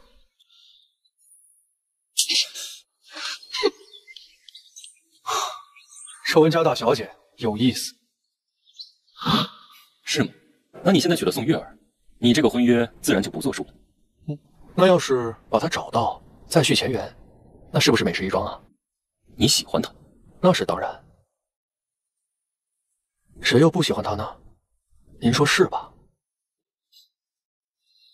你啊，从小就有个毛病，太贪心，什么东西都想放进自己的怀里。小时候，我认为我给你的足够多，你就会满足，但是我发现我错了。小叔，这话什么意思啊？有些东西不是你能觊觎的，否则会让你丢了性命。自从前线大败之后，人心浮动。我打听到消息，秦可文一直在暗中联络秦将军的老部下，积攒力量。少爷，我看这一定是他图谋不轨啊！赵勇，你说，他自诩是继承人，残废了带不了兵也不安生，也就是我父亲好心，巴巴的把他接回国。要我说，就该让他死在外面。少爷，你看我们要不要？事不宜迟，动手。是。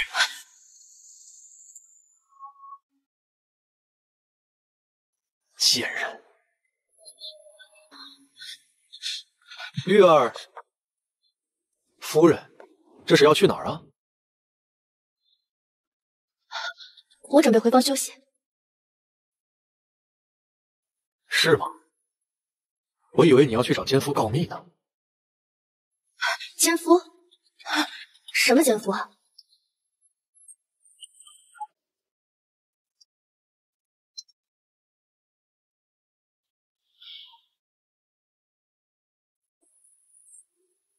终于要动手了吗？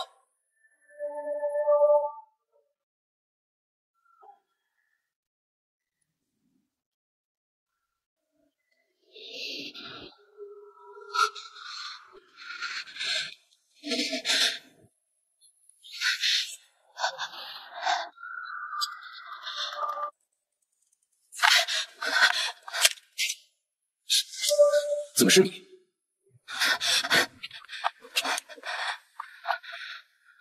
你怎么伤成这样？今天晚上的宴会就是一场鸿门宴，金博阳要对你动手了，千万不能去。你知道你自己在说什么吗？我知道。你过来告诉我这个消息是为什么？因为我不想看你去死。到底是为什么？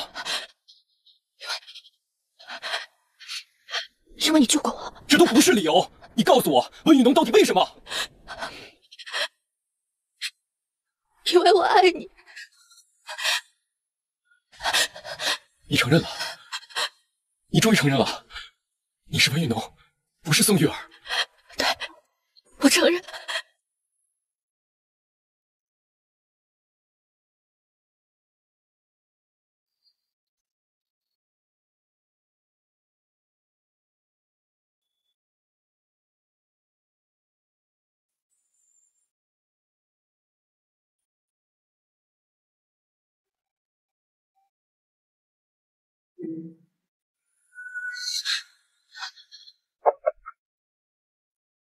小叔，车已经准备好了。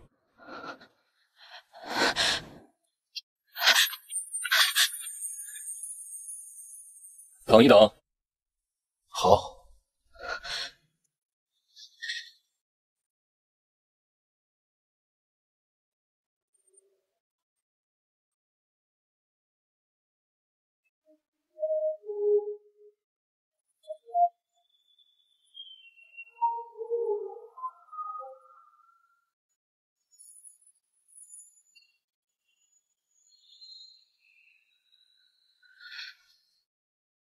你想让秦博阳消失吗？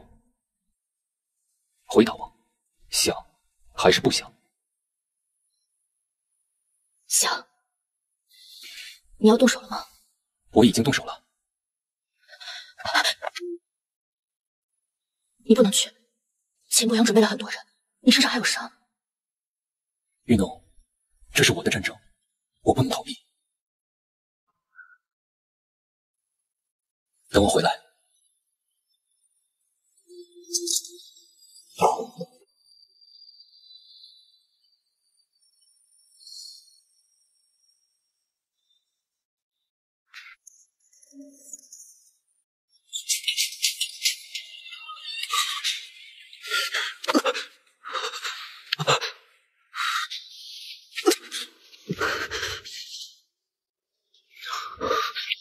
秦可文，你竟然敢骗我！你根本就没有残废。如果我不残废，秦淮安敢让我回国吗？你敢对我下手吗？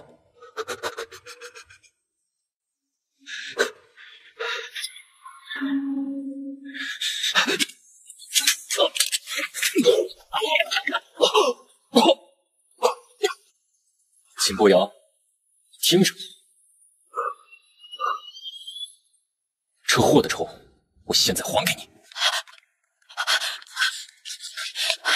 他怎么样？放心，少帅没事。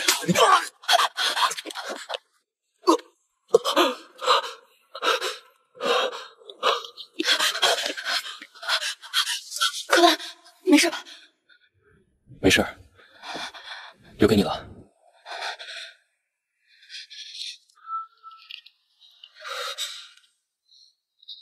宋玉儿，你这个贱人，你竟然背叛我！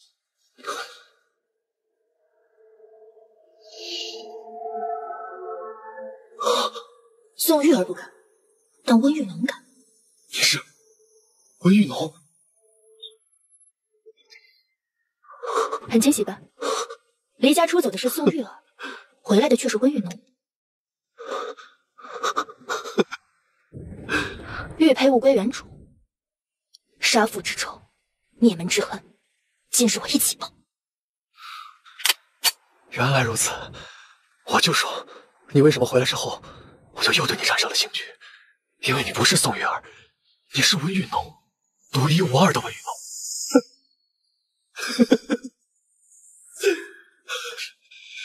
可惜了，我对你没有兴趣，只有恨。他喜欢的人只有我，也只能是我。你知道我当初为什么要杀死你父亲吗？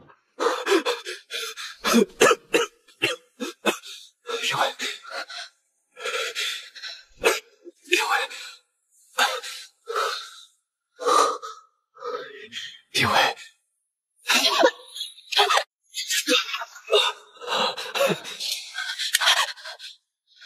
这是我和他之间的事情，只能我来解决。一枪能解决的事情，需要说这么多废话吗？等我一下。温玉农，你父亲当年的死，全都是因为你。你说什么？如果8年前你乖乖的嫁给我，你父亲就不会死。秦博阳，你知道我为什么看不上你吗？告诉我，告诉我，告诉我，告诉我，告诉我！你不配知道。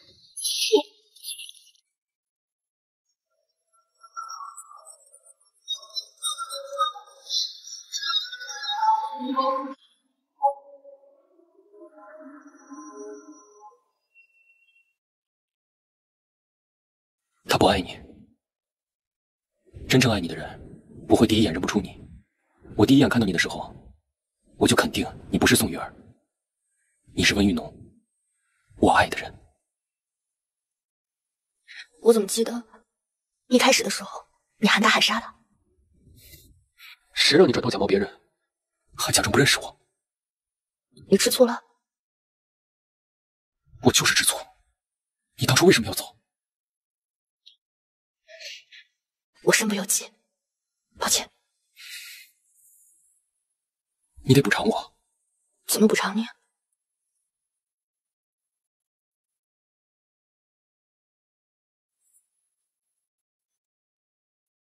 虽然我现在没有准备结婚戒指，但我觉得没有任何一个时刻比现在更好，更适合跟你说真心话。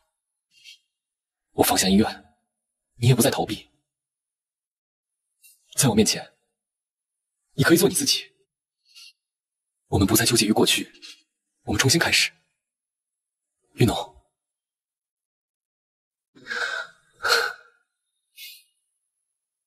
你嫁给我好吗？好，我答应你。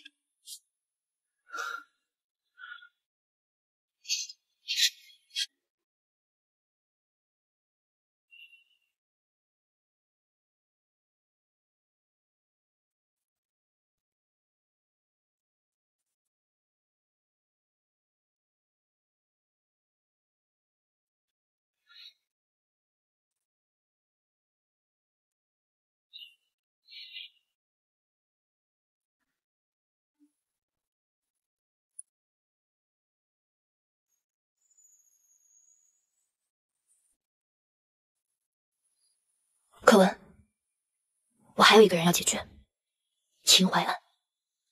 他才是我们家灭门案幕后的黑手，我一定要杀了他。那你可要好好谢谢我。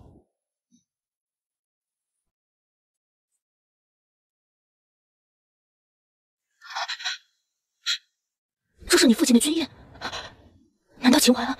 我已经送他去地下，向您我的父亲忏悔了。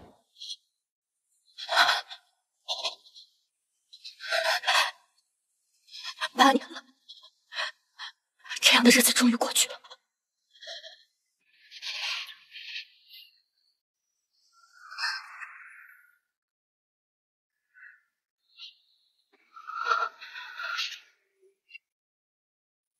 我外有人，你要怎么谢我？你说呢？不是要演戏吗？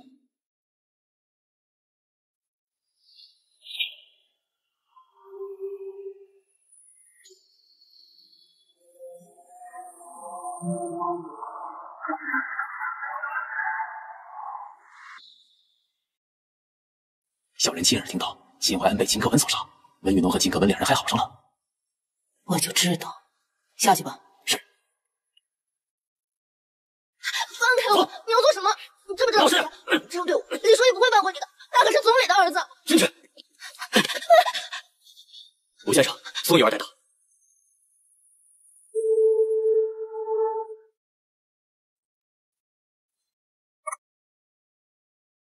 这玉佩是假的。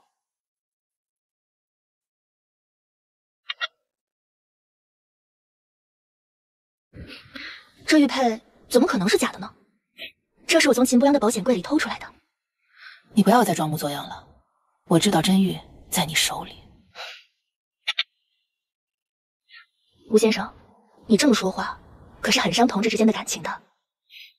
宋玉儿都跟我交代清楚了，她偷换了玉佩，而你又把玉拿走了。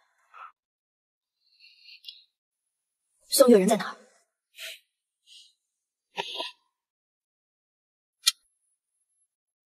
只要你好好配合我，我自然会放了他。玉佩不在我这儿，我怎么可能随身带着？这我知道，玉在秦克文手里，而他一定愿意用玉换你。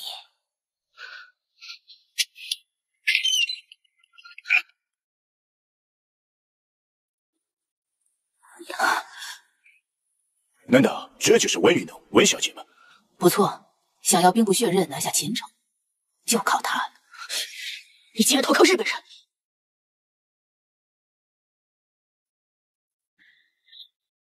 温小姐还有几分姿色，能被佐藤参谋看中，是你的福分。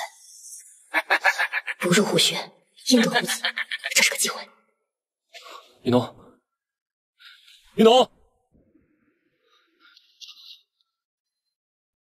玉农，玉农，小何，将军，小何，你有看见夫人吗？没有，快去找找。好，将军，出事了！有人把这封信放在门口，说是让你带上玉佩去赎人。备车。是。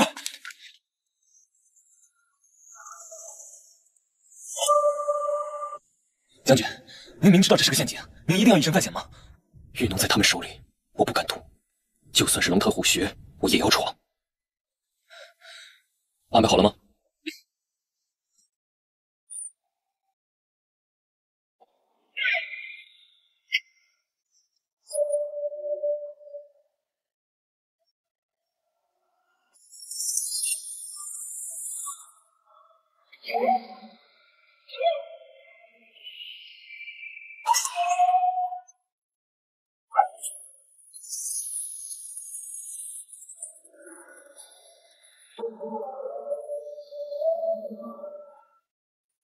哟，终于来了。东西我带来了，人呢？放心吧，人就在这里。拿到玉佩，我就把人放了。看来你不懂交货的规矩啊，至少我得先看一眼人。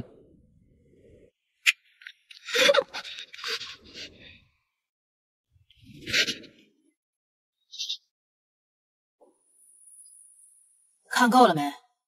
放心了吧？玉佩给我，把他放了，让他走过来，一手交人，一手交货。照他说的做。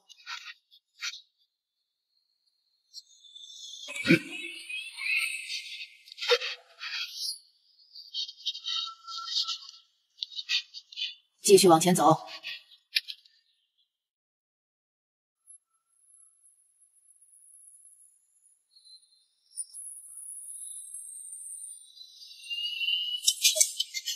别乱动，玉农，赶紧走。我不是温玉农，我是宋玉儿。没想到吧？温玉农根本不在这儿。他人呢？你拿枪指着我，我怎么敢告诉你？你告诉我他在哪儿，我可以放你一条生路。都出来吧！日本人，你小看我了。温玉农的身世可都是我教的。原来是你投靠了日本人。是又怎么样？秦可文，我要告诉你一个好消息，一会儿就会有人把你的女人带过来，我要让他亲眼看着你死在眼前。快走！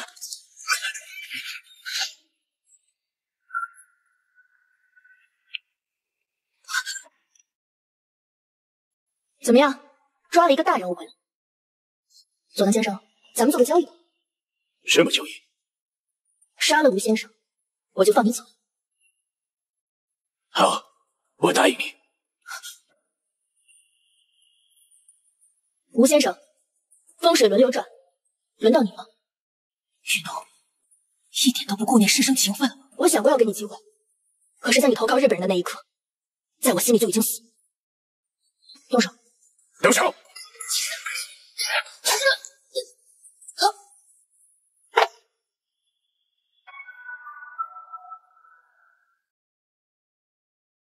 人已经死了，放了我。我的人还没走呢。柯文，带玉儿先走。走吧。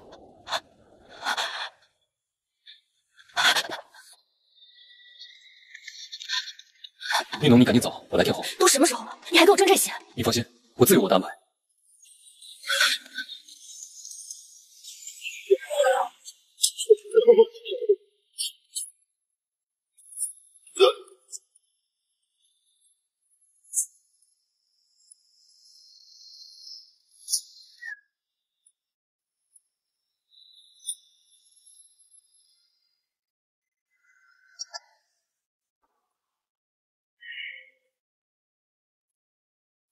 宝藏的位置就在这里，这是我们温家人数代积累的财富。依照我父亲的遗愿，今日我将它上交。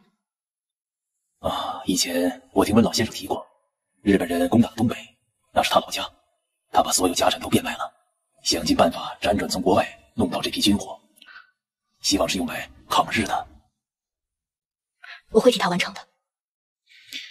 另外，你是情报工作者，我希望你尽快撤离秦城，日本人马上要攻打过来。我知道，但我不会走的。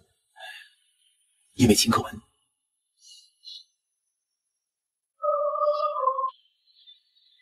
为了他，也为了我父亲。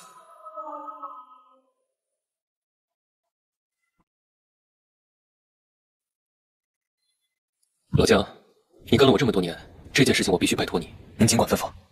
如今秦城局势危急，我要留下来守到最后一刻。只是玉农，还请你帮我将他护送到安全的地方。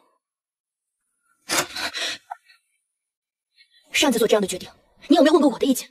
你怎么来了？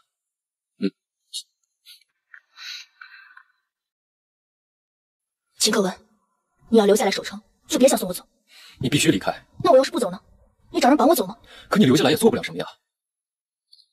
可文，之前我身不由己，为了完成任务，一次一次的将你抛下。这一次我不会再抛下你了，不管秦城多么危险，我都要跟你在一起。让我留下来吧，好吗？好。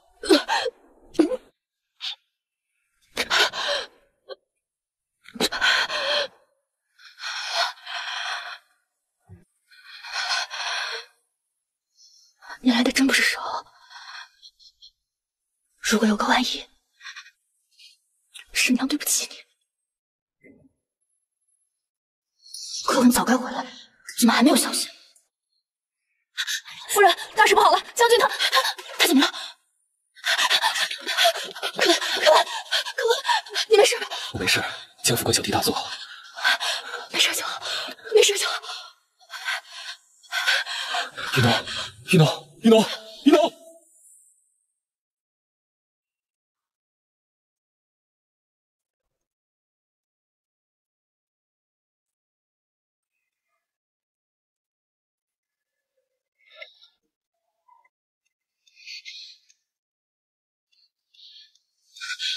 柯文，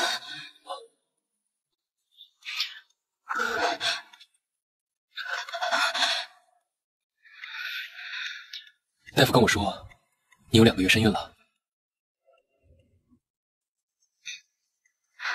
本来我不想告诉你的。玉农，我要当爸爸了。玉农，你说他是儿子还是女儿？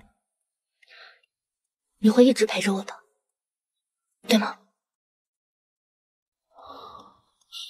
玉农，我跟你商量个事儿。你要送我走？对，我先送你走。我不走，要走我们一起走。玉农，你还记得4年前就在这个房间，就在这儿，我父亲说要杀你的时候，我本来想好和你一起走。那时我还是个少帅，秦家、秦城、80万百姓都是我父亲的责任。但今天我不敢这么想，也不能这么想了。可是我不能没有你。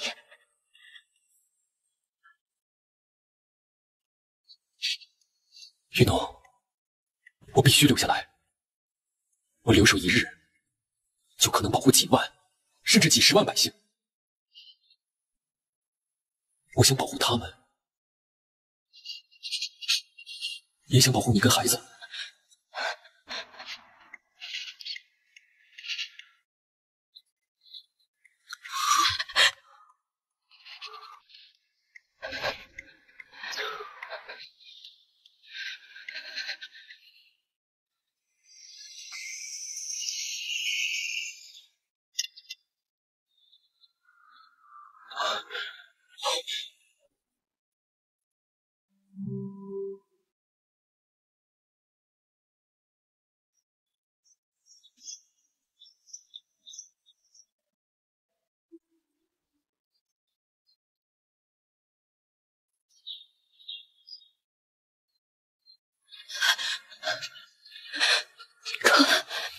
我不想离开你。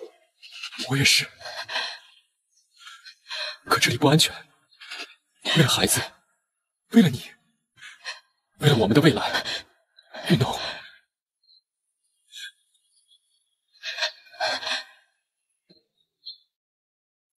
等我好不好？我不会做等待的那一个。我想要的，我自己会去争取。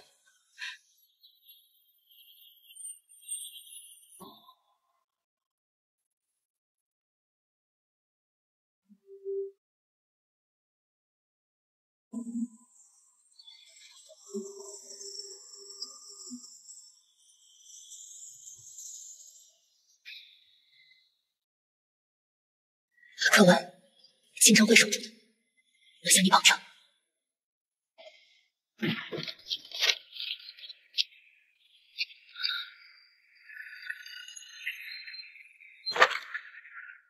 将军，中央的电话。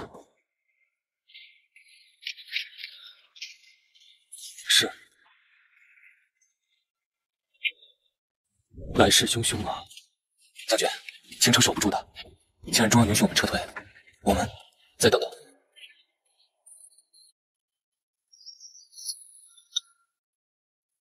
香雪，有件事情我不得不做。我记得你以前认识很多日本人，你能不能想办法把我送到山本大佐那里？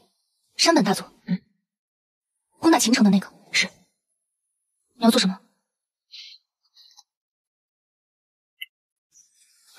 这很危险。你做好决定了吗？我不能待在原地什么都不做，我得为秦可文、为秦城做点什么。我一定会帮你的，你放心。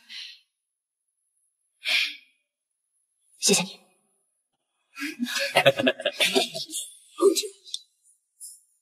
我再敬你一杯，慢点喝。干杯！来，这个我喂你。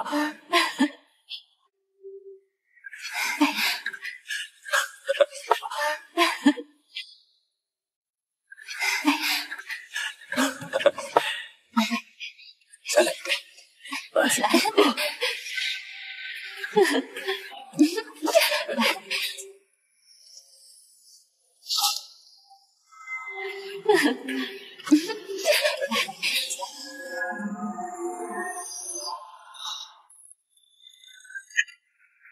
可文，玉农，我送了你一份大礼。山本大佐已经死了。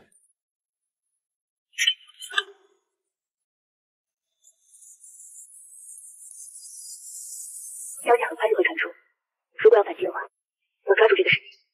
是你做的？文玉农，你知不知道这有多危险？你还怀着我们的孩子？我没事，很安全，只是突然有点想你。我也是。你那儿能看到星星吗？看得到。虽然我不能陪在你身边，但是我们在同一片星空下一起奋战着。冬天已经过去，春天很快就来了。等到花开的时候，我们就会见面的。